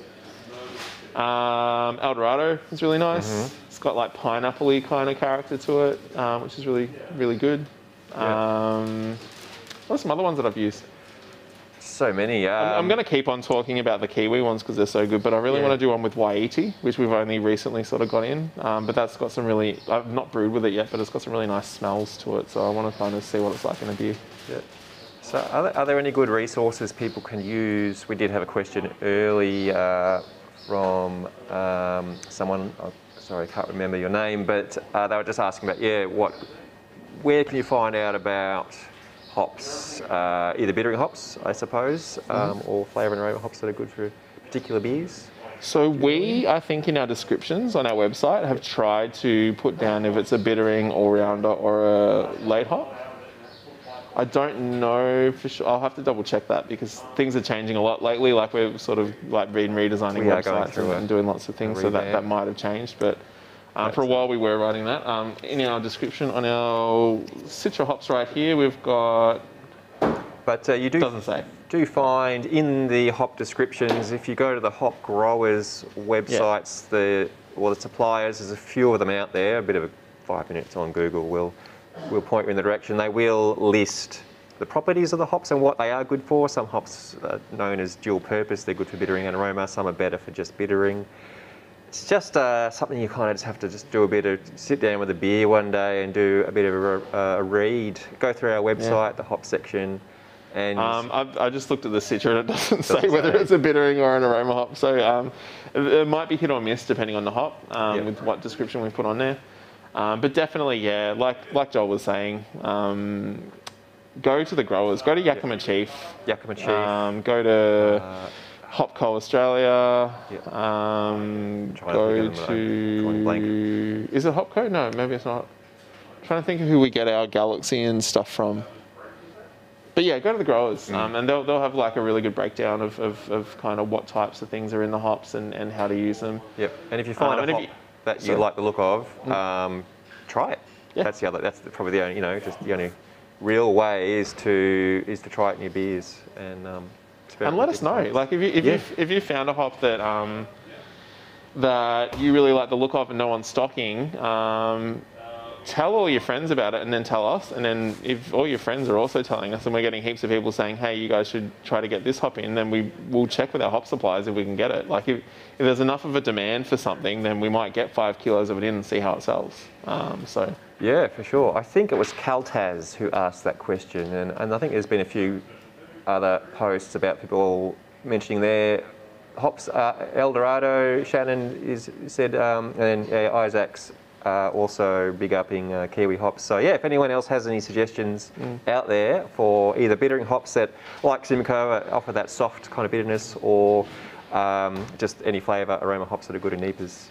With our Lefty Juicy Work Kit, we tend to, based on availability, cycle between Galaxy, Citra and 𝐿𝐷orado. We have put other ones in there, but they're sort of the main three that we kind of use for that beer. So you'll generally get like an 80 gram of Citra, 80 gram of Galaxy, or an 80 gram of 𝐿𝐷orado, 80 gram of Citra for the dry hops. There's that variability we were talking about. Even our kits have to vary from time to time depending on... When we're doing sort of close to 1,000 litres of it, we need to have a decent quantity of whatever hops it is. So if we're down to our last 5 kilo bag of Citra, and that's a hop that everybody's always buying, we're less likely to put 3 kilos into a work kit. We'll pick one of the other hops that maybe we've got a little bit more stock of, and they always come out good. So yeah, there's not really a loss in the compromise sort of thing. Like we always make sure whatever we're swapping with is not so much a compromise as it is an equal sort of... a step sideways, or what do you call it? Yeah, but we don't just chuck any old thing, of course. Yeah, we want it to taste good. Yeah, and we are thinking about as well, like again, linalool, geraniol. They're the two oils you're looking for. And they're also the two oils which, linalool in particular, will outlast like will last longer in the boil and last longer into the finished beers. I say that, but as we move into the boil, which will be soon, which is why I'm hesitating to go into this topic of conversation yet until we've lifted the grains out, because I know if I start on it, then it will start beeping at me to pull the grains out and I'll have to do it. So I'm kind of trying to drag this section out a little bit longer. 8 minutes longer, in fact, so that we can kind of get into biotransformation, which is one of the really cool, funky, fun, weird things that happens with NEIPAs. Cool. So I reckon it might be time to have maybe a quick little break. Yeah. Yeah. I have to tend to a couple of camera things, but yeah, we'll take a little break, and we won't be long. We'll be right back.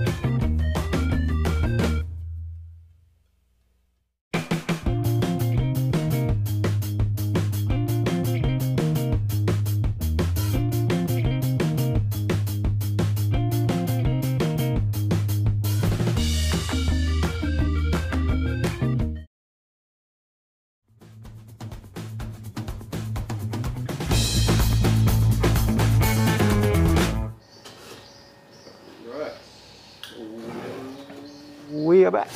Cool. Yeah, so I just sort of used that opportunity to do a few things. So I had the hose that I'll be using to run the wort from the kettle into the cube. Had that soaking in some OxyClean this morning. Pulled that out, gave it a really good rinse. I always say with that sort of stuff, rinse it until it doesn't smell like cleaner anymore. So it just smells like hose and water. And then you know you're pretty much good to go. And then I've just popped that in a jug with some sanitizer. So that'll be triple sanitized by the time it gets boiling hot wort run through it. And then at some point as well, I'm going to pour that sanitizer into the cube, give it a bit of a shake, and then pour it back.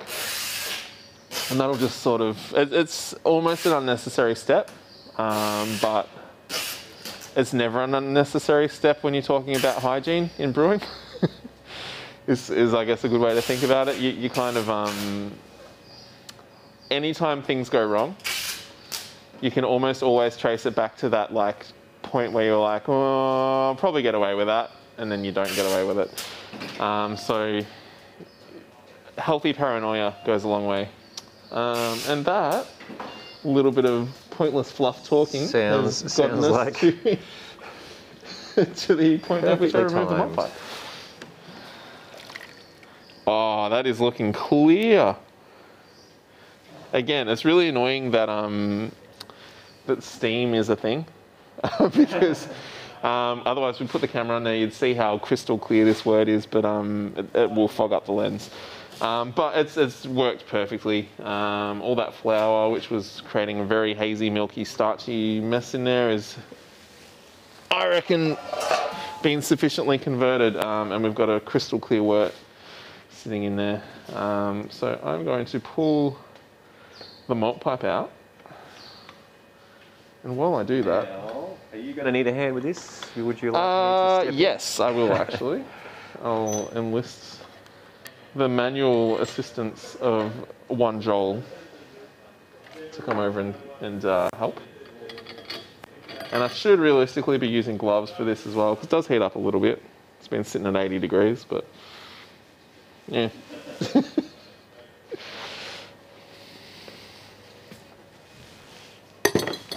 So what I'm basically going to do, well, first thing I'm going to do is tick the start boiling button so that it's still heating while we're doing all this. Yep, saves a bit of time. Yep. Start cranking the boil while you do all the sparging and lifting and such. Yes. So I've got a ladder.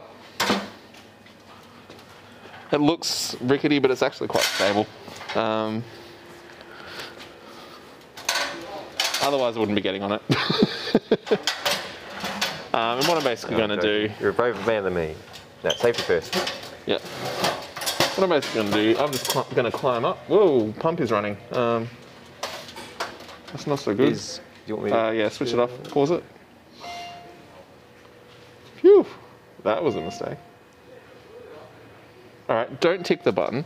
I'm going to grab the hooky thing. That's the technical. I had it around. term Oh, for it's it. under. You got, yep.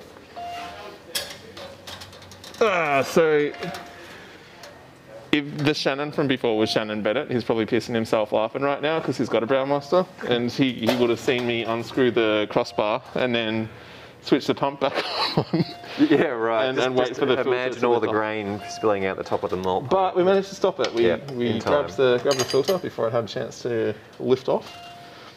So what I'm going to do, I'm going to lift this up, and then Joel is going to slide the trivet underneath, and then I'll put it back down. So it's a two-handed job. Excellent. Got it. Perfect. Cool. We have mentioned this in past streams as well, but a ratchet and pulley comes in very handy. If you're doing this on your own, attaching it to a sturdy beam And when we do the in-person demos, we've actually got a crane attached to one of the 500 litre Braumeisters, which we hook a ratchet up to and lift it that way. Yep. Also, if you're doing this at home, probably use a lower table as well, so you don't have to get up a ladder to do it. Yep. But like I said, this is nice sturdy ladder. And having a friend to slide a trivet under means you can actually use 2 hands to lift it up, and you're not going to do your back or wrist or something like that. Some other, muscle. And it is hot too, let's be said. Yeah, about 80 degrees. Yep. So what we're going to do now, looking in there, I can see we're sitting at about 20 degrees, 20 litres rather. So I'm going to walk off camera and leave you with a shot of the Braumeister, and then walk back. No, I'm going to put about 5 litres of water in there. It is still dripping through, so when I say about, I do mean about. This is just cold water, which again is why I will switch that back on so it keeps heating. This is cold water, so it will knock a bit of the heat out of the kettle. So it'll take a little bit longer to pick back up again, but that's okay.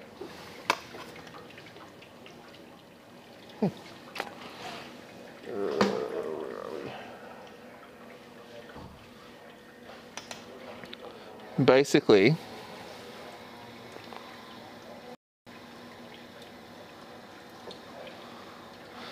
what I'm trying to do is get to a 25 litre pre-boil volume. Now, if you watched the 𝐒𝐿𝐈𝐍𝐄𝐃 demo last week, I talked a bit about doing your volume calculations when you're brewing. And that is something that is important to do, so that you can get a consistent gravity on your beers and get consistency that way. Again, for the purposes of this demo, it's not as important. And potentially, if you're just, sorry, just walking through the shot, I'll probably have to go back and put a bit more water in. Oh yeah, Joel got a bit sticky with the trivet. For the purposes of, if you're just making beer that's going to taste good, don't have to worry as much about it. But it's good practice to get into, because if you do want to get consistent, the more practice you have at doing those calculations, the better. But I will deliberately put more grain into my recipes than I need, so that I can get my minimum pre-boil volume that I want to get enough wort at the end of the process, whilst comfortably hitting my targets in terms of sugar. And then I'll dilute from there. So sort of, if I need to make it, say, 28 litres at the start of the boil based on the amount of sugar I've extracted over the course of the mash, then I'll just add that extra water in and achieve it that way. It's much easier to add water than it is to add sugar once you're through your mash. So I'm confident that if I hit 25 litres on this, I'm not going to go, it won't be too diluted. I'll still get the concentration that I need. And it'll also mean that all the hop amounts that I've kind of calculated for are going to be matching with the total amount of litres that I'm making. And I'm not going to sort of go too hard. Well, we did that last week. We don't need to necessarily do it again. But it's basically the formula is your current volume multiplied by your current gravity divided by your target gravity will give you your target volume. And it doesn't matter what does not matter what units you use, as long as you're consistent with them. So you could use specific gravity. So say like 1040 might be your target gravity. So if you say 40, as long as your current gravity is in the same specific gravity measurements, you're fine. If you choose to use Braumeister instead, if you choose to use bricks, as long as you're using the same units, the formula doesn't change. I did not know that. I am going to need to add a little bit more water. Thanks, it's my new cologne. It does, yeah. For those of you who can't smell watching that At home, it does smell good. And part of that, I reckon, is the oats. Oats add a really nice kind of, like I said before, it adds a fruitiness to the...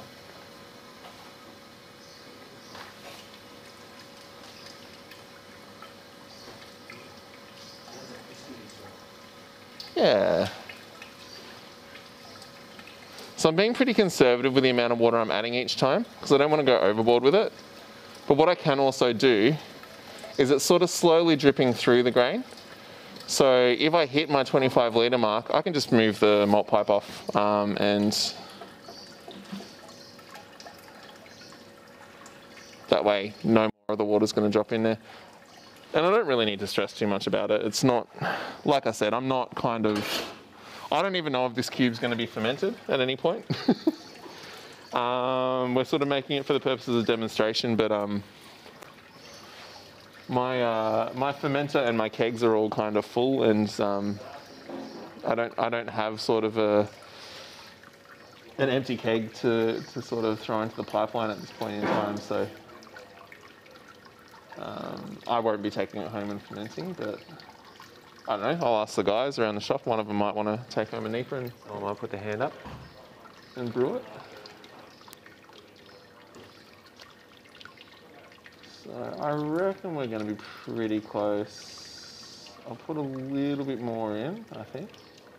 Oh, it's still dripping though. I'll let it keep dripping for a while, see what happens. I reckon we'll hit it. We'll hit 25. We'll hit 25. We're good. So at this point, if you are doing your best practice, you'd grab out your refractometer, get a little sample on there, measure your current gravity. The current volume is 25 litres, it's filled up to the line. So we've got those two known variables. We can multiply those two numbers together and divide it by our target gravity, and that will tell us how much we need to have in the kettle at the end of the boil. Really simple.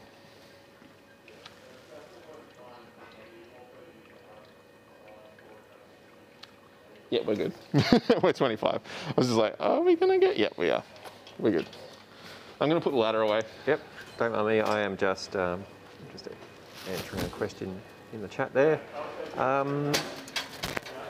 Shannon puts his hand up to pick the cube up. Sorry? Shannon's putting his hand up to come and grab the cube. Oh, yeah? Yeah, just give us a call when you're in the car park. We'll run it out. Pop the boot. Contactless delivery. Honestly, if you want to, like, it's fine by me.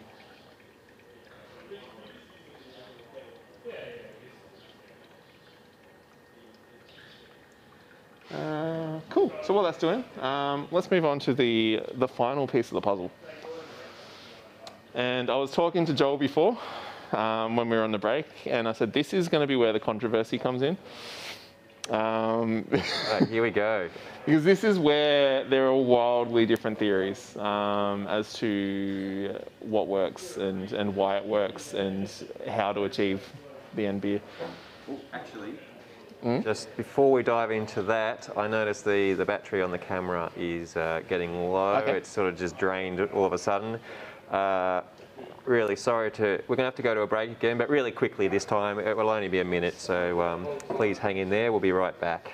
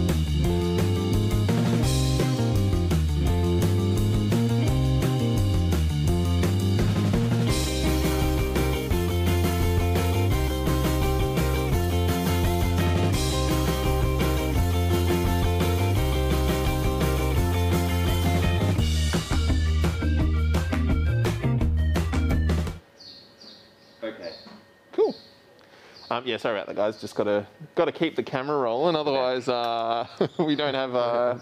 I'm talking to no one. There goes the stream. So thanks for everyone hanging in there. But yeah, we were just getting into the controversy, getting into the into the danger zone. So yeast. There are a number of different thoughts and opinions on what happens in the fermenter for these beers. And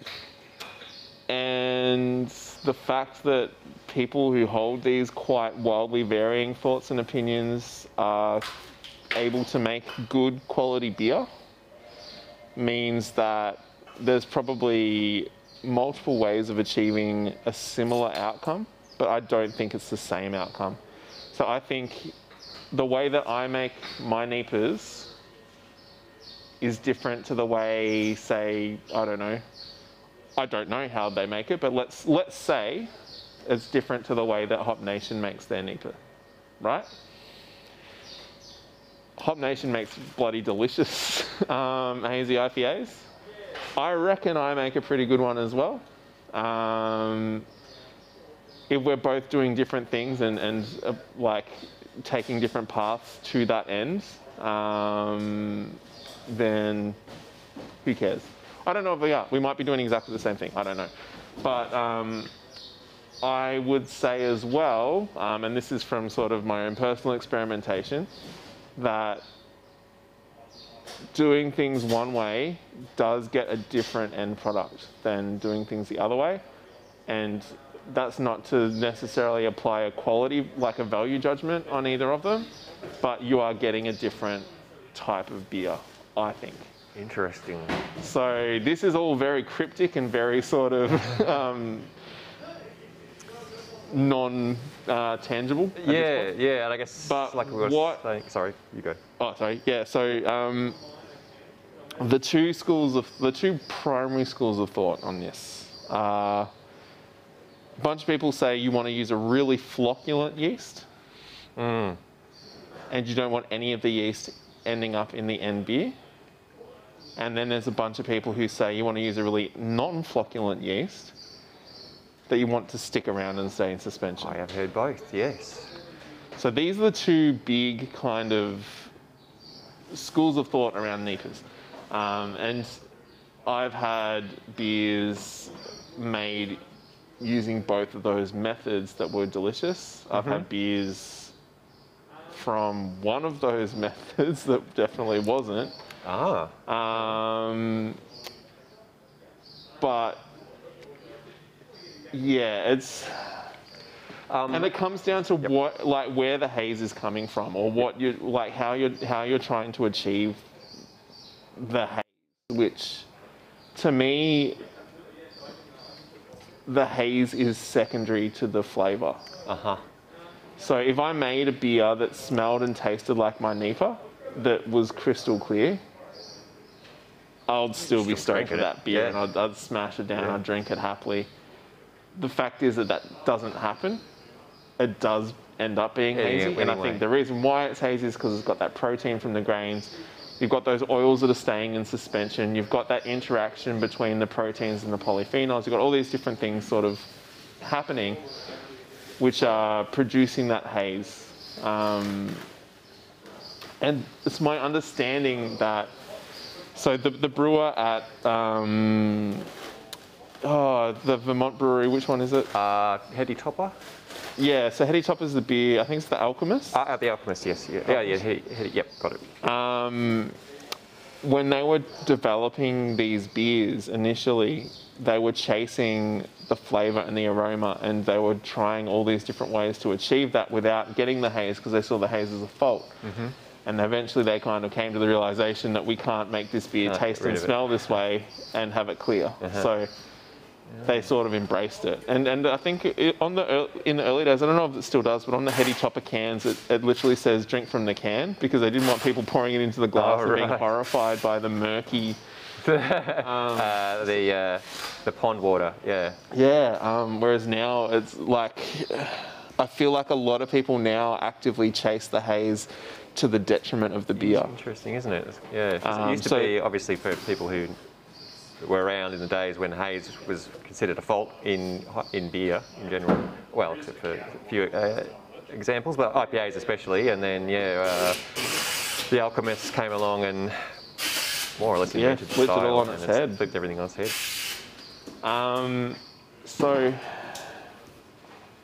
I've seen and read on forums and like around the traps of people like doing things with their beers in an attempt to make a hazy beer that I'm looking at it and thinking this is not going to be a tasty beer at all, because for me you should never set out with in the pursuit of making a hazy beer. Like you should set out in the pursuit of making an extremely hoppy, juicy, soft beer, and if you do it right, the haze will just kind of happen. But the different yeast strains that tends to be the go-tos for this style are wildly different, but all still seem to have the same effect. Interesting. So before I go into what those are, I think we should probably talk about biotransformation, at least briefly, because as I've said a million times, I'm a musician, I'm not a chemist. Yep. So the really intense kind of processes that are happening there, I don't fully understand. But I understand it's a thing that you want to have happen in order to get the right flavours and aromas in your beer. It's a buzzword at the moment, biotransformation. Yeah. So basically, there's a bunch of different oils in hops which contribute to the flavour and the aroma of like the hop flavours and hop smells that you get in your beer, like coming from a bunch of different oils and alcohols that naturally occur within the hops. During active fermentation, some of those oils get taken by the yeast and turned into different compounds. So those two that we mentioned before, geraniol and linalool, get turned into limonene and beta-citronellol. So like I've spent the week memorizing those 4 bloody hop oil compounds. You did well. You lost me at biotransformation. So that I could kind of like say them on this stream for people that are interested. But honestly, you don't need to know what they're called in order to know what well, you kind of do in terms of if you're looking for hops that have those compounds in them, so that you know like how to get those transformations. But you can Google that. You can Google like what are the hop oils that biotransform in beers, or what are the hop oils that you're looking for in NEIPA hops, and Google will give you the answers. But you still want geraniol and linalool in your beer because they give really important flavours and aromas as well. And if you look at the graphs, so there've been a bunch of studies done. If you look at the graphs of like what happens during fermentation to those hop oils, it's really dramatic how quickly they drop off to practically nothing once that biotransformation occurs. So what has kind of developed is a technique whereby you do a double dry hop. So you'll throw an amount of hops in at the height of fermentation when it's really active, and that active fermentation will take those hop oils and convert them into those different ones that you're chasing. And then once fermentation's died down, where you would normally do a standard dry hop anyway, you throw in a second dry hop so that you're reintroducing those your geraniol and your linalool into the beer, so that you're getting the benefits of all of those different hop oils and characters. And that's where you get that really complex, really juicy, fruity, characterful hop character from. It's from that double dry hop process. Now, when I was reading up on it, the way it was described that you wanted to achieve this was by using a really flocculent yeast strain. When you pitch the hops, like your first dry hop at 𝐏𝐈𝐍𝐶𝐃, you've got that really active fermentation, and then that yeast drops out really quickly because it's super flocculent. What that does is it gets that biotransformation happening and then drops out before it can pull the hop oils out with it. Because one thing that yeast does is it has a fining effect on hop oils. So it will grab onto all the different hop oils the longer it's in contact with them and pull them down to the bottom. Similar to like what a fining agent would, like if you put in like something like Turbo Clear is like a good example. Like it's a 2-part fining agent. You like mix the part 1 through, it grabs onto all your yeast particles, and then you sit your part 2 on top, and as it drops down, it grabs all of the part 1 and pulls it down to the bottom. The yeast is going to grab onto those hop oils, and when it does eventually flocculate out, it will pull them all out. So you've lost a really big chunk of your hop oil character in that process. So something like the Y yeast 1318, the London Ale 3, it's a super flocculent yeast strain. To the point where it starts to look almost like cottage cheese in the 𝐿 flask when it's on the stir plate. So what happens is you've got this really active initial fermentation stage, and then it rockets through the fermentation. It's done in a few days, and it drops right down to the bottom and sets like a rock. So if you're waiting for that really active like peak of it when you're at 𝐏𝐈𝐍𝐶𝐃, throw your hops in there, and then that biotransformation occurs because it's all happening so quickly. You get your oils converted into the oils you want, and then the yeast disappears before it has a chance to drag the hops out with it. Then you've got all that protein from your wheat or from your unmalted components in your mash, and that kind of helps give those oils a bit of a ride in your beer as well. So they'll kind of grab onto those proteins and stick around. That is what I learned was the way to achieving a really good, really fruity, really sort of clean, hazy NEIPA. Yeah. The other method, or the other yeasts which are really popular, so like the London Fog, I don't know too much about London Fog to be honest, but definitely the Vermont strain. It's almost the exact opposite. Yeah. So they're really unflocculent yeasts. They stay around with the beer, and the yeast itself contributes to the haze of the beer. Now, to me, that sounds like it wouldn't be overly pleasant because like you get yeast bite and stuff, but then you drink the beers that are made with it, and it's my understanding that the Alchemist beers, the yeast that he uses is one of these non-flocculent strains. If like, because the Vermont strain, which is really popular, is said to come from that brewery. Yep. And you also get a really delicious beer. Like you don't get that yeast bite from a lot of them. But it kind of goes against all of the initial kind of write-ups that I'd read when I initially like first did my I think it was the first demo I did was a New England IPA, and I've been reading all these papers, all these articles, and brought that information into it, and it kind of seems to go against that, but it still seems to work. So what's the correct answer? What's the correct way to do it? And I guess the answer is whichever way you like more, because they are different. I've brewed this beer with both types of yeast. I personally prefer the 1318. I prefer the more flocculent yeast. I just find it's a cleaner finishing beer for me. I don't get, like, I do get some yeast bite with the less flocculent ones. And like, I do think that I get more of those oils kind of sticking around in the end beer. Interesting. Personally. Yep, sure, yeah.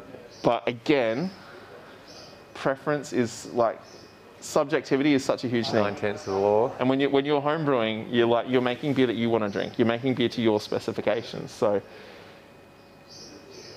I said before, there's no right and wrong. Like, this isn't me saying this is the right way to do this. I'm saying this is the way that I do it.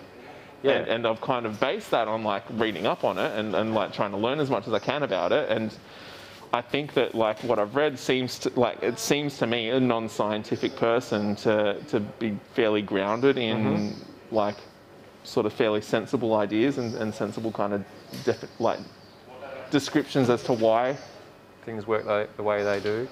That approach is taken. But to throw a spanner in the works, I was saying earlier too that I used 𝐒𝐶𝐃 yeast for the first time recently. I've completely missed the 𝐒𝐶𝐃 bandwagon, so I jumped on and for no reason other than it was available and you can ferment it warm, of course. I used it in wasn't a NEIPA, and it wasn't an IPA. It was just a generic, cloudy, juicy XPA, I guess you could call it.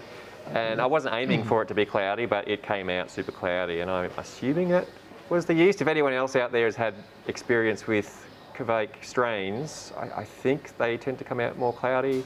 I just found that interesting. I think there's a lot, there's a lot going on that we still don't understand as well. Yeah.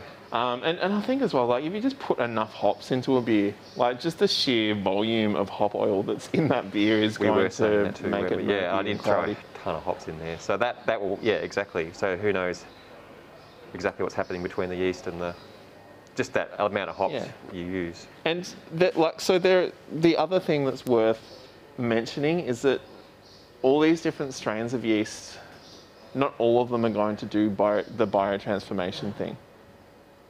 So, or they're going to do it to differing degrees or in different ways.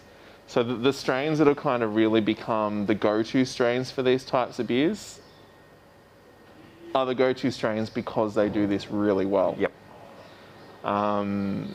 So, yeah. And that could also come into play as to why some people have like gone for a more flocculent strain and other people have gone for a less flocculent strain, because when they're looking for a yeast that brings out the character that they want from the hops, the one that they've landed on was one or the other. Yeah.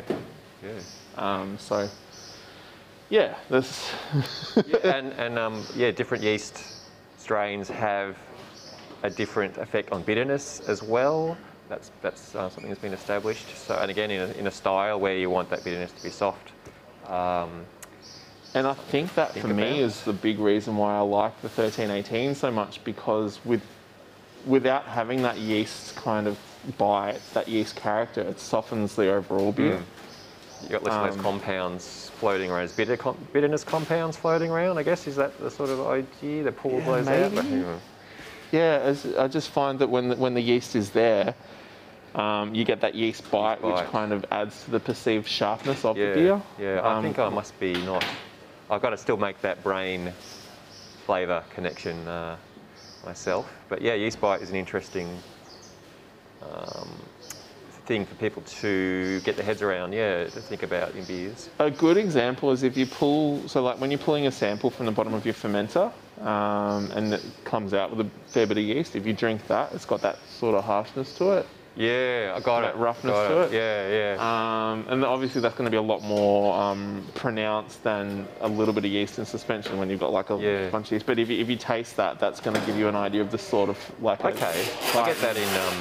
Example of the sort of flavour you get from yeast bite. Yeah, wild beers or lambics where if I drink the beer and the yeast is roused up, it's definitely a lot more intense and not as pleasant as a beer that you've... When your bartender rolls your Cooper's Pale across the bar before dumping all the bottle dregs into your glass, that could be another example. Guilty as charged. It's that kind of character. And I've seen, so like 𝐒𝐿_𝐍𝐶𝐃 is a pretty well-known homebrew guru, for lack of better terms, and he can't stand these NEIPAs. And I've regularly seen him refer to yeast bite as a reason as to why they don't like them. Like he says it's like sloppy brewing practices, like serving up this mucky mess of a beer full of like yeast bite and shrub from the bottom of the fermenter and all that kind of stuff. And I think that is actually genuinely a thing that is going on in some instances as well. Like, again, like if you're working for a brewery, say, and the marketing guy, or like whoever's the money man is, comes in and says, "Oh, apparently these hazy, murky IPAs are really popular. I need one in 2 weeks' time." It's like, shit. And the brewers, all right, how can I make a beer hazy? I guess I'll dump, I don't know, this in there, or I won't filter it. I'll add this, without sort of having the time to like really look into that approach. There probably have been a bunch of breweries that have just adopted some interesting ways to get their beers hazy and murky. Yeah. And if that can sort of start a weird feedback loop as well, because then if you're wanting to make that type of beer and you go out and you try a bunch of commercial examples, if a bunch of the commercial examples you've tried have not adopted those kinds of techniques which make the good versions, then you get a warped perception of what those beers are supposed to be. And I think a lot of the criticisms I see online of this style is people sort of talking about all these people like jumping on the trends for these murky, gross, yeast bitey, sludgy, trub-filled beers. Yeah, right. Adding to the controversy. If you've had a bunch of beers that are like that, then yeah, you'll be wondering what the hell everyone's losing their minds over. Yeah. So and then there's also, you know, there's a bit of truth to that. Like some people do jump on trends and pretend to like things that they don't. Like, I mean, I'm gonna say something maybe a bit controversial, but Do it. I think a lot of us initially got into beer pretending to like something that everyone else seemed to like because... In general, yeah. Yes. Yeah. Most of us, our first taste of beer, we probably hated. Like, I remember my first beer was like a warm tinny of VB that we'd snuck out of my friend's dad's like shed on New Year's Eve and like ran around like drinking, like thought we were so cool drinking this warm beer that we'd nicked. And it was bloody horrible, but of course we had to pretend to like it because it was beer and you're meant to like beer. You're supposed to like it. I think Carlton Cold might have been my first beer. And Cooper's was the first beer that I liked, funnily enough, that we were just talking about before. So that was, just the first beer that I tried that was different to everything else. But obviously I genuinely love beer now. Obviously. And most of us do, but yeah, I think for a lot of people, it is that kind of peer pressure thing of like, what, you don't like beer? Yeah, and especially, well, bringing it back to craft beer, there's certain styles that are around now that are really popular. First time I tried an IPA, I literally thought I may as well have just chewed on a handful of Panadol before I drank a beer. Like, what the hell is going on? But it took me a while to like Little Creatures. I mean, that was once upon a time the Australian, you know, as far as craft beer went, that was probably one of the few ones that was readily available, and it took me a while to grow an appreciation for it. Yeah, the first time I tried Little Creatures Pale was at the Edinburgh Gardens in Fitzroy. Used to have this, I mean, they still would, I guess, if it wasn't for the pandemic, but have this big festival, like it's a real hippie festival. Yes. And one of my mates at uni was pretty quirky dude, and used to build shelving displays and stuff for the shop 𝐏𝐿𝐿𝐿𝐿. I don't know how he got that gig. He wasn't like a trained like furniture maker or anything. He was like me. He was, you know, studying music at uni. He was just like kind of handy and had a bunch of hippie friends, and one of them said like, oh, I own 𝐏𝐿𝐿𝐿𝐿, can you make a bunch of shelves for me? And that somehow led to him building sets and displays and stuff for this festival in the Edinburgh Gardens. And he was like, oh, I got free tickets, you should come. I'm like, all right. Went in there, and Little Creatures Pale Ale was the beer that they were serving everywhere, like at this festival, and I'd never drank it before, and I hadn't really experienced like floral, hoppy kind of beers before. I'd sort of started my move into nicer beers, but I kind of started on English beers.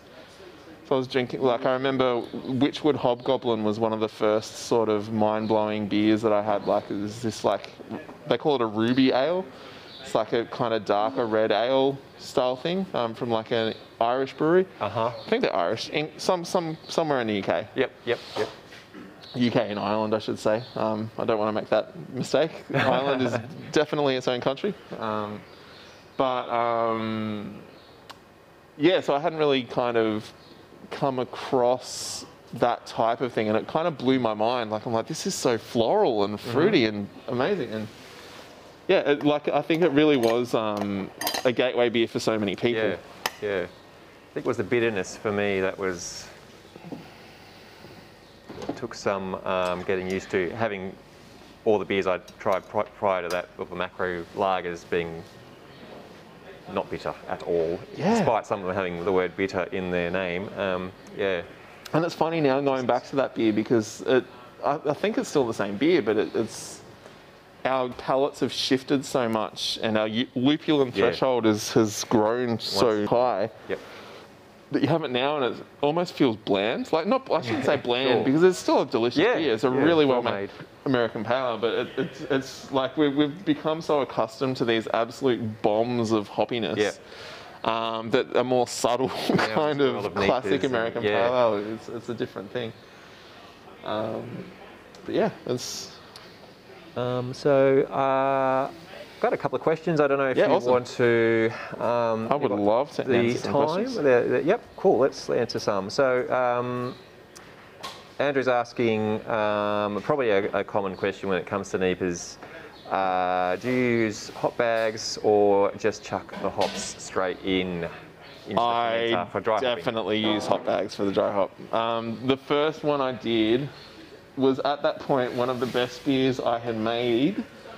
And I got about a third of the way through the keg and the dip tube clogged with hot material. So then I had to pull the post off, pull out the dip tube, clear it, put it all back in, poured about half a glass, and then it clogged again.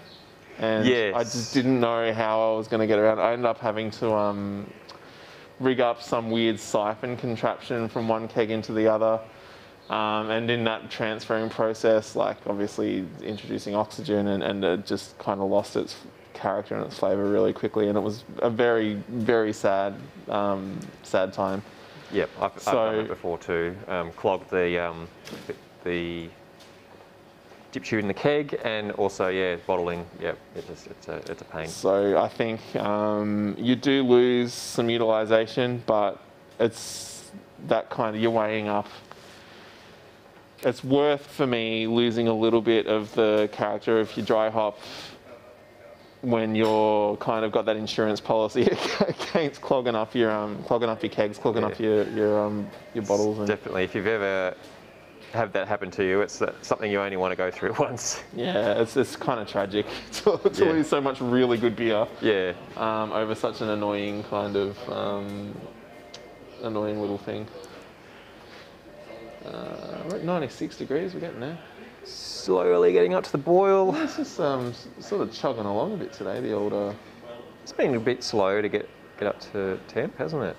It was giving me some errors before, I might have to check. We knock these things around a little bit, we might have knocked something loose. And definitely well used. Earlier we had a question. Now, I don't know if you have these numbers available. We were chatting earlier on about chloride to sulfate ratios. I can't remember who it was. I think Alan was asking about parts per million. People like numbers, I guess. So is that? I go on ratio more than ppm. In this particular batch, I've literally done 9 grams of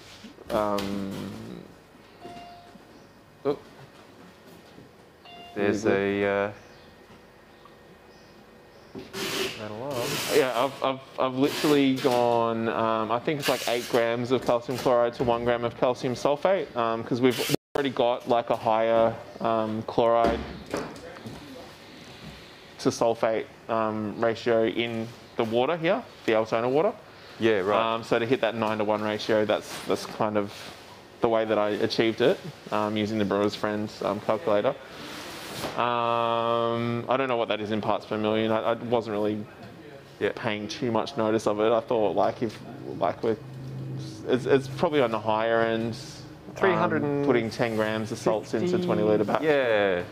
But I mean, I've done beers where I've Burtonized the water, and we're talking close to 100 grams in a 40 litre batch of salts, it's 70 or 80 grams or something like that. So it's not going to kill you. But certainly for an IPA, you wouldn't be out of place. Usually on the sulfate side, up to, I'm off the top of my head here, so forgive me if I'm wrong, but 350 parts per million is not uncommon. So if you just transpose that to chloride, I mean, that feels about right. Obviously, the sulfate level's much lower. You said 10 to 1, wasn't it? Yeah, 9 to 1. 9 to 1, 9 to 1. I don't know why I decided on 9 to 1. Okay, but a lot more calcium chloride than gypsum. But yeah, parts per million. We'll probably find as well when we look back at the video. I said 10 to 1 at the start. Oh, you bet you may have. I'm not. Yeah, it was so long ago. Who can remember? Yeah, it was the whole lifetime ago. There's plenty of information out there on the net about NEIPAs and the salts in particular. Just experiment and don't be afraid to use a lot, I suppose. I think for me at least, that ratio is really important, but I also think having a little bit of sulfate in the water is important as well. As well, yeah. Just to give it a little bit of definition. I think it helps to have some confidence in water chemistry as well. I do find people do, numbers are great, but once you've got a bit of confidence about what works, you don't have to, the numbers become less important. Yeah. It's not really a satisfying answer, I know. And I mean, like I've said like multiple times in this video as well, I'm not a chemist. I'm not. Yeah, you don't need to. Yeah. It's not something that you need to. It's probably something that another brewer would give you a really detailed answer to. It's not something that I am by any means an expert in. I think there's so many different facets to brewing and there's so many different kind of levels of understanding in all these different areas that it'd be pretty hard to become really like well versed in all of them. So I think you kind of have to necessarily specialize to a degree. You need to know enough about the different things to sort of be functional and be better. Yeah. But if you don't specialize in some way, you kind of, it's easy to get kind of buried in information. Yeah. Everyone has their own facets of the hobby that they enjoy. Some people are really into the science. Others are more just into the process. I think like you, the science is I struggle with, just that's me. So having a basic understanding of water chemistry as it relates to style. So IPAs, British, English beers, and then all the other styles, having an understanding of the base, kind of what works for that, and then that gives you the flexibility to make the same beer. Yeah. And invert the chloride to sulfate ratios. Yeah. As an experiment. So if you're like me, so I'm very much like about the flavor and the recipe design side of things.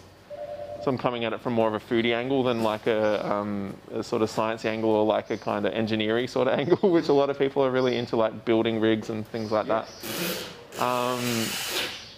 So the way that I approach learning about these sorts of things is, how is this going to impact the flavor? How is this going to impact the end product when I'm designing my recipes and designing all those things? So something like making the same recipe twice, keeping as many of the variables the same as you can, and just inverting the chloride to sulfate ratio will give you a really strong idea. And you can do a side by side as well. Like you can compare the two and say, well, this is a lot sharper, this is a lot more defined, it's like the bitterness is more pronounced. This is a lot softer, the malt flavors come up a lot more, it's like richer. You can get a really sort of instant idea as to how that particular component of brewing impacts the flavor and impacts the beer, in terms of mouthfeel, in terms of aroma, in terms of flavor, in terms of all those things. And I think that's probably going to be more useful for somebody who's not as kind of scientifically minded like myself, in terms of how you're going to approach dealing with that sort of thing. So for me, water chemistry is about dialing in your pH and hitting the right character. And that's kind of where it ends for me. Like I could go way deeper into that if I wanted to. And maybe one day I will. Like we've got the water book here by John Palmer. and 𝐏𝐎𝐈𝐍𝐄𝐃, I think. Greg 𝐏𝐿𝐿. 𝐏𝐿𝐿, yeah. Someone? Yep. Which is like a book about that thick just on water as heavy. it relates to brewing beer. Yeah. If I wanted to, I could attempt to read that. I'd probably struggle a fair bit with a lot of the ideas that it was exploring, but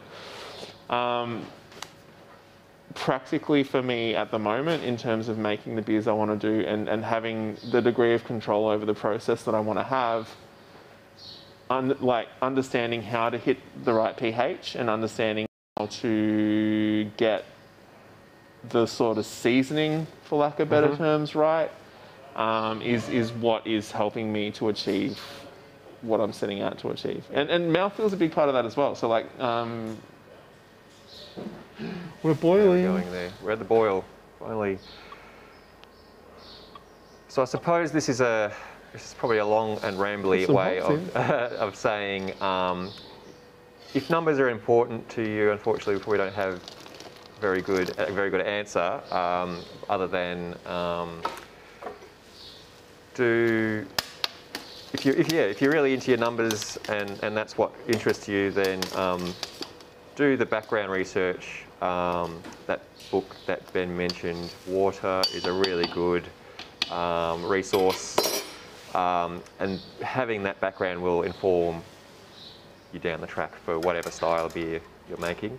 But I guess brewers like Ben and I, it's more about having a basic understanding, you know, and not trying to hit a particular number, just knowing, you know, ratios and you're constantly learning as well. And each little bit of information that you pick up helps you to learn the next little bit of information.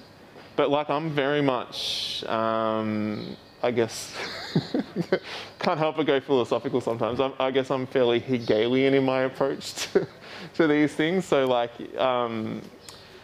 the practice informs the theory, so which in turn informs the practice. Yeah. So you're doing you're reading all this information about like water chemistry and stuff, and then you're like, it's all very abstract. Yep. Until you actually apply it. Yep. Learn by doing. To the brew. And then that, like something like I said before, like inverting the chloride to sulfate ratios in the same recipe, and then comparing the difference. Like that's going to give you like a concrete, tangible understanding of what your of what these theory and these ideas that you've read do to the beer. And then if you go back and revisit that same stuff that you've read, it's going to take on new and different meaning because those words and those concepts are being informed by the actual practice of putting it in place. And then if you come across some new theory or some new kind of writing about that stuff, then the already existing theory and practice that you're bringing to that is going to help determine the way in which you understand that. And then you can start to apply that. And then it's this kind of, I'm going to use a big word here, dialectical relationship between these things. It's like the two things kind of feed each other. And grows to like kind of a better understanding overall of what you're trying to do. So we hope that was in some way. I'm Alan, a bit of a nerd, sorry. And Alan, you just said thanks. No worries, Alan. Nothing wrong with being a chemistry nerd. He's it's good. Absolutely. We need them. Yeah, because I wouldn't know what I know if it wasn't for like having chemistry nerds around to pick their brains. Yeah, totally. And then you get the very basic sort of bare bones from them, and then kind of run with that. Yeah. So he's the alternative water report. Yeah. So use the water report as your base, and then just sort of figure out your own targets based on. Well, I guess a good example as well would be Czech pills. Yeah. So Czech pills.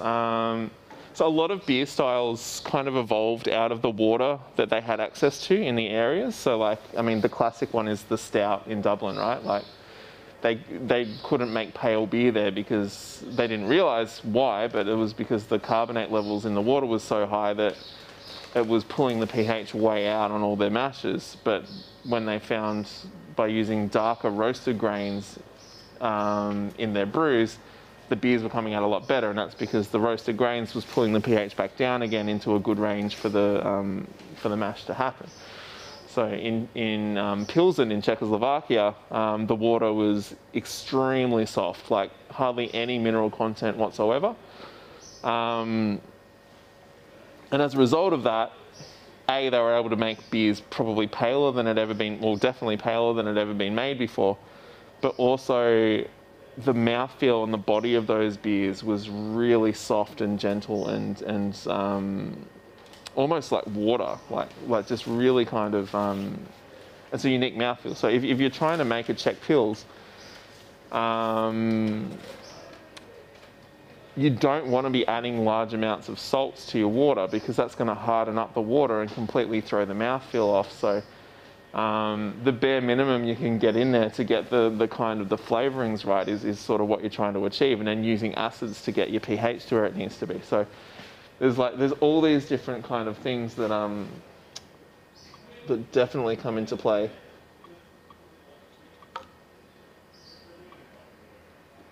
With this sort of stuff. Don't mind me, I'm replying to questions in the chat. Oh, cool. So, yeah. Did not think we were going to be going into Hegelian dialectics.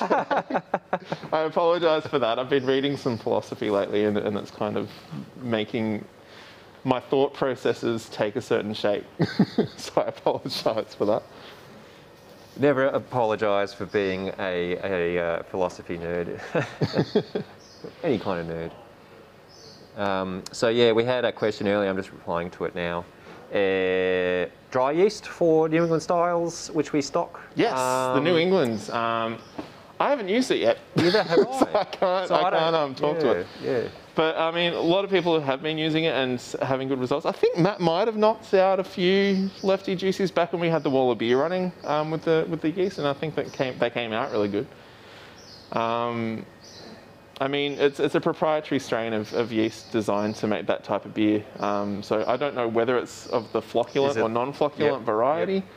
But obviously they feel it suits the style, so whatever. And yeah, people are having good results with them. Like, we've sent out a lot of those, particularly with the work kits. A lot of people go for the dry yeast with the work kits because it's a little bit easier to manage. Yeah.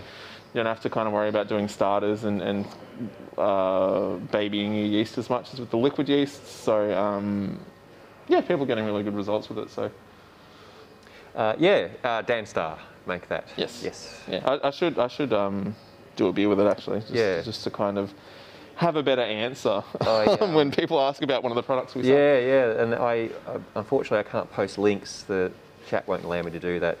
So you'll have to jump on our website, just do a search for New England. I'm pretty sure it'll come up. We could probably Google it to see how they describe it in terms of flocculation and yeah. I'm sure that information is out there. So I'm just going through some of the other questions here. Someone was asking about a dip tube. I think it was Kaltaz. As in, like, what is a dip tube, or? No, Lindsay. Do you recommend having a floating dip tube in the keg That's not a bad idea. Instead of picking up hazy beer from the bottom? That's a really good idea. Yeah. I mean, obviously the new uni tanks are designed with floating dip tubes, the Firmozillas and the Fermenter Kings. Which makes them really good for brewing these types of beers, because you probably could get away with not using hot bags in that instance, because you're running the beer from the top, leaving all the hop gunk in the bottom, and then you're filling your keg without pulling all that hop gunk with it. So yeah, that would be a really good option. Yeah. Plus, it gives you the capability of, with a lot of those ones with the removable yeast bottle, yes, you can use those to dry hop your beer with minimal oxygen exposure, which is something that we haven't really touched on, but is definitely worth touching on. So I'm glad that question was asked. And I think there's because oxygen and hops are enemies. So the less oxygen exposure you can give this wort from so you obviously you need some for the initial fermentation, but from the point that you pitch your yeast in this beer, you should be avoiding oxygen like the plague, basically. It's what's going to knock the life out of the beer. So any steps you can take to minimize that is good. And like I said, those uni tanks, like your 𝐏𝐈𝐍𝐿𝐶𝐄𝐃, your, I don't know what the other one's called. They change them every other week, it feels they do like. update them. But yeah, those kind of uni tank fermenters, which are becoming more and more popular, are really, really good options for brewing these type of beers. And if you already have one of those and you're watching this and thinking, oh, I might have a crack at brewing this, then it's probably not a bad move. We have a few people are chiming in. Yeah, if anyone out there has fermented, there was also a question about fermenting under pressure. I don't know if that's absolutely necessary, but like Ben was saying about the oxygen side of things, these beers do tend to age. Well, not age, because you can notice the age quicker. The hops they would drop off the shelf after a certain point. And the more oxygen that's been exposed to the beer, the quicker that's going to happen. That's going to happen. So if you can ferment in a uni tank that can be sealed and under pressure, presumably the theory goes that there's no oxygen getting in, so you'll get a beer that will be fresher for longer.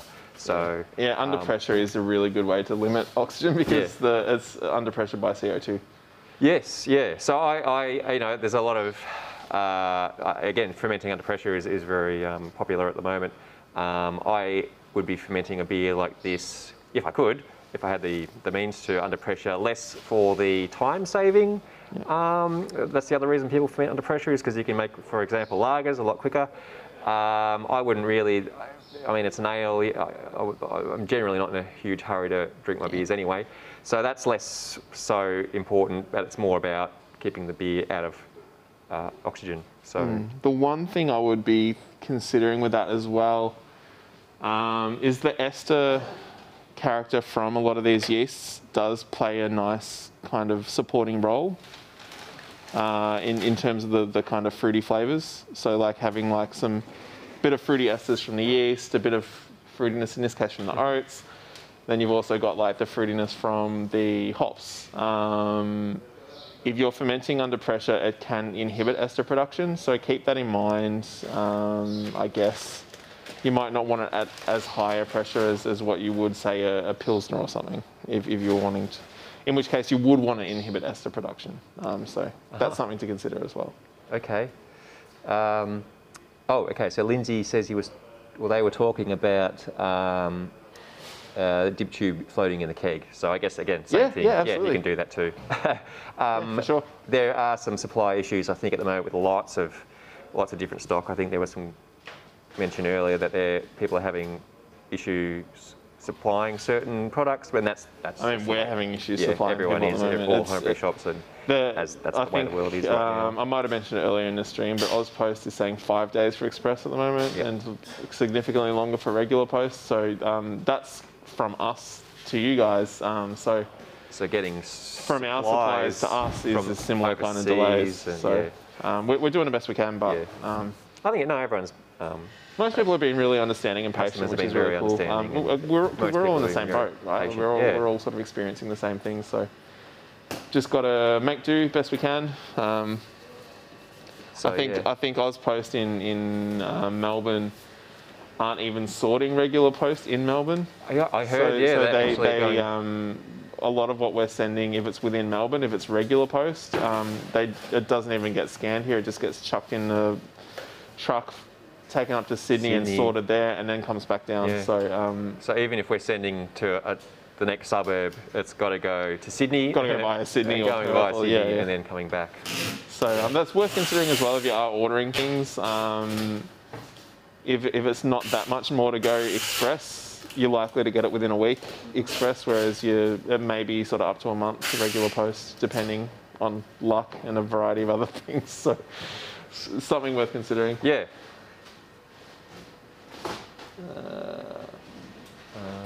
Cool. Alan is saying he's used the Dan Star New England strain. Oh, medium flocculating, so it's in the middle. Interesting, yeah. Well, that's sort of like the 1056, the Wise 1056 is a medium flocculator as well. Yeah, so I was just saying, the person who asked the question, I'm sorry, Andrew, it was Andrew. The Bry 97 as well, I guess you could use. Yeah, for sure. Even, I know some people have used SO4, which is the British ale yeast, to reasonably good effect. I've actually taken to using British yeasts for all of my hoppy beers, regardless of whether I'm doing it in New England or not. Started doing that too. Kind of for the reason I was saying before, like I think the slight fruity esters you get from them really complements the hops in a nice way, and I find that the malt gets a little bit more love as well from them. I just generally find that I get a beer that I like more. Yep. I think the classic sort of American, like your 1056 or your US05 and stuff, it can kind of be a bit muting to the beer. Like it kind of takes a bit of the pizzazz out of it. Okay, interesting. And I think as well, I brew a lot of lagers, so yeast character in lagers is next to non-existent. So I guess if I'm making an ale, it's nice to kind of go out of the archetype. Yeah, that is a good point for anyone who we were making this point earlier too about experimenting, trying different ingredients, the yeast as well. You don't have to be. I'm stepping outside of NEIPAS here, but confined to the US05 for American hoppy beers sort of mindset. In fact, Stone, is it Stone or they're used one of the big ones. One of the big ones. Firestone and Walker, I think. Firestone Walker, probably. I think they use like 1968 or like one of those kind of really flocculent, really kind of very English. Very English, strains. Which are 1968, and it's I think since mutated or evolved, and it's now their house strain, but it's based on an English style. So don't be afraid to use English style yeasts in American hoppy beers. I've been using Nottingham for all of my sort of pales and IPAs and stuff for years now, just because Jeff, who works here, got me onto it. Yeah, he's a big Notty fan. I was like, this is actually really good. Yeah. And I much prefer it to the kind of conventional ones, but again, it's what you like. Yep. And I only know that I prefer it because I did it both ways. So it really does come down to experimentation, figuring out what you like and then doing that. You're making however much you're making at a time. Not everyone's doing 20 litre batches. A lot of people are moving to smaller batch sizes now, which is really cool, I think. Yeah. Because, why should you have to do 20 litres just because that's the convention? Yeah, I've started brewing a lot less. Just trying to get through a whole keg is not something I can do anymore. Brew what you want. But you're going to be making an amount of beer. You want it to be an amount of beer that you like. So figure out what you do like, how to achieve it, and then do more of that. Cool. So we are about to hit the 12:30 mark. Yeah. I reckon we can probably, if there's any other questions, I'm happy to answer, but otherwise, I reckon we're probably, all that's going to happen now is it's going to finish boiling. I've got 40 grams of Citra, which I'm going to chuck in the cube. And then I'll use a hose, run it down into the cube while it's boiling, and then clean everything up. Yep. That's it. So if anyone, again, has any interest in no chilling or cubing, we do have a video about that. Just search our YouTube channel. If you're watching this demo later in time, the non-live version, I'll put a link up there, and they'll take you straight to it. But yeah, as Ben said, we're going to finish the boil, dry hops go in as per the recipe, and then just cube. So if anyone has any more questions, I think we sort of covered. We covered a lot of ground today. We haven't even covered what is a mash. We've not done any sort of process specific brewing stuff. It's just been pure NEIPA for the whole 3 hours. So hopefully we haven't lost anyone. This is probably more suited for intermediate brewers who have been brewing for some time and are sort of looking at particular styles now. We do have our brew in a bag video, of course, which Ben, that guy, also stars in. So that covers a lot of the very basic, just in a very fundamental sort of overview kind of way. But I'm sure down the track we'll revisit some of these. John's great at feeding my desire to be the centre of attention. He gives me lots of opportunities to do it. I do what I can.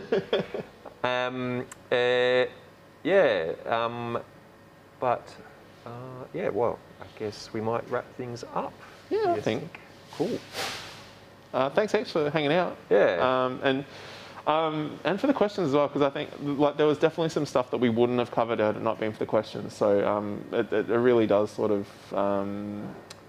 help a lot. Yeah. For everyone, not just for us, for the crew it does. We too. definitely like as these streams progress in, we get our head around it and progress in quality and whatnot. Where I'm finding that people are more engaged in the chat, which we like to see. I really appreciate everyone's chiming in as well, helping each other out. I like to see that too. Yeah. Fostering a supporting community. So thanks a lot, everyone. And keep an eye on our website. We'll be announcing what I think we're planning the streams coming up next. Helen, maybe. We've got stuff in the works. We've got something in the works. Check out the website. There's a section on demos. You can find our upcoming schedule on there.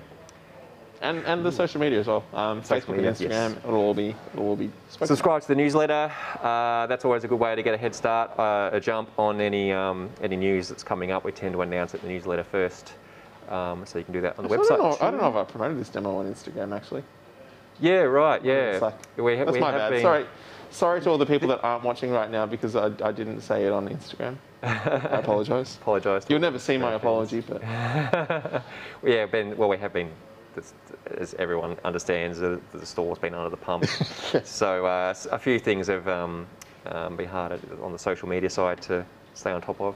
But we do appreciate everyone's patience and support, and we do hope that everyone is staying well out there in these times. And thank you very much for watching. Yeah, see you soon. See you later. Got to press button. Bye-bye.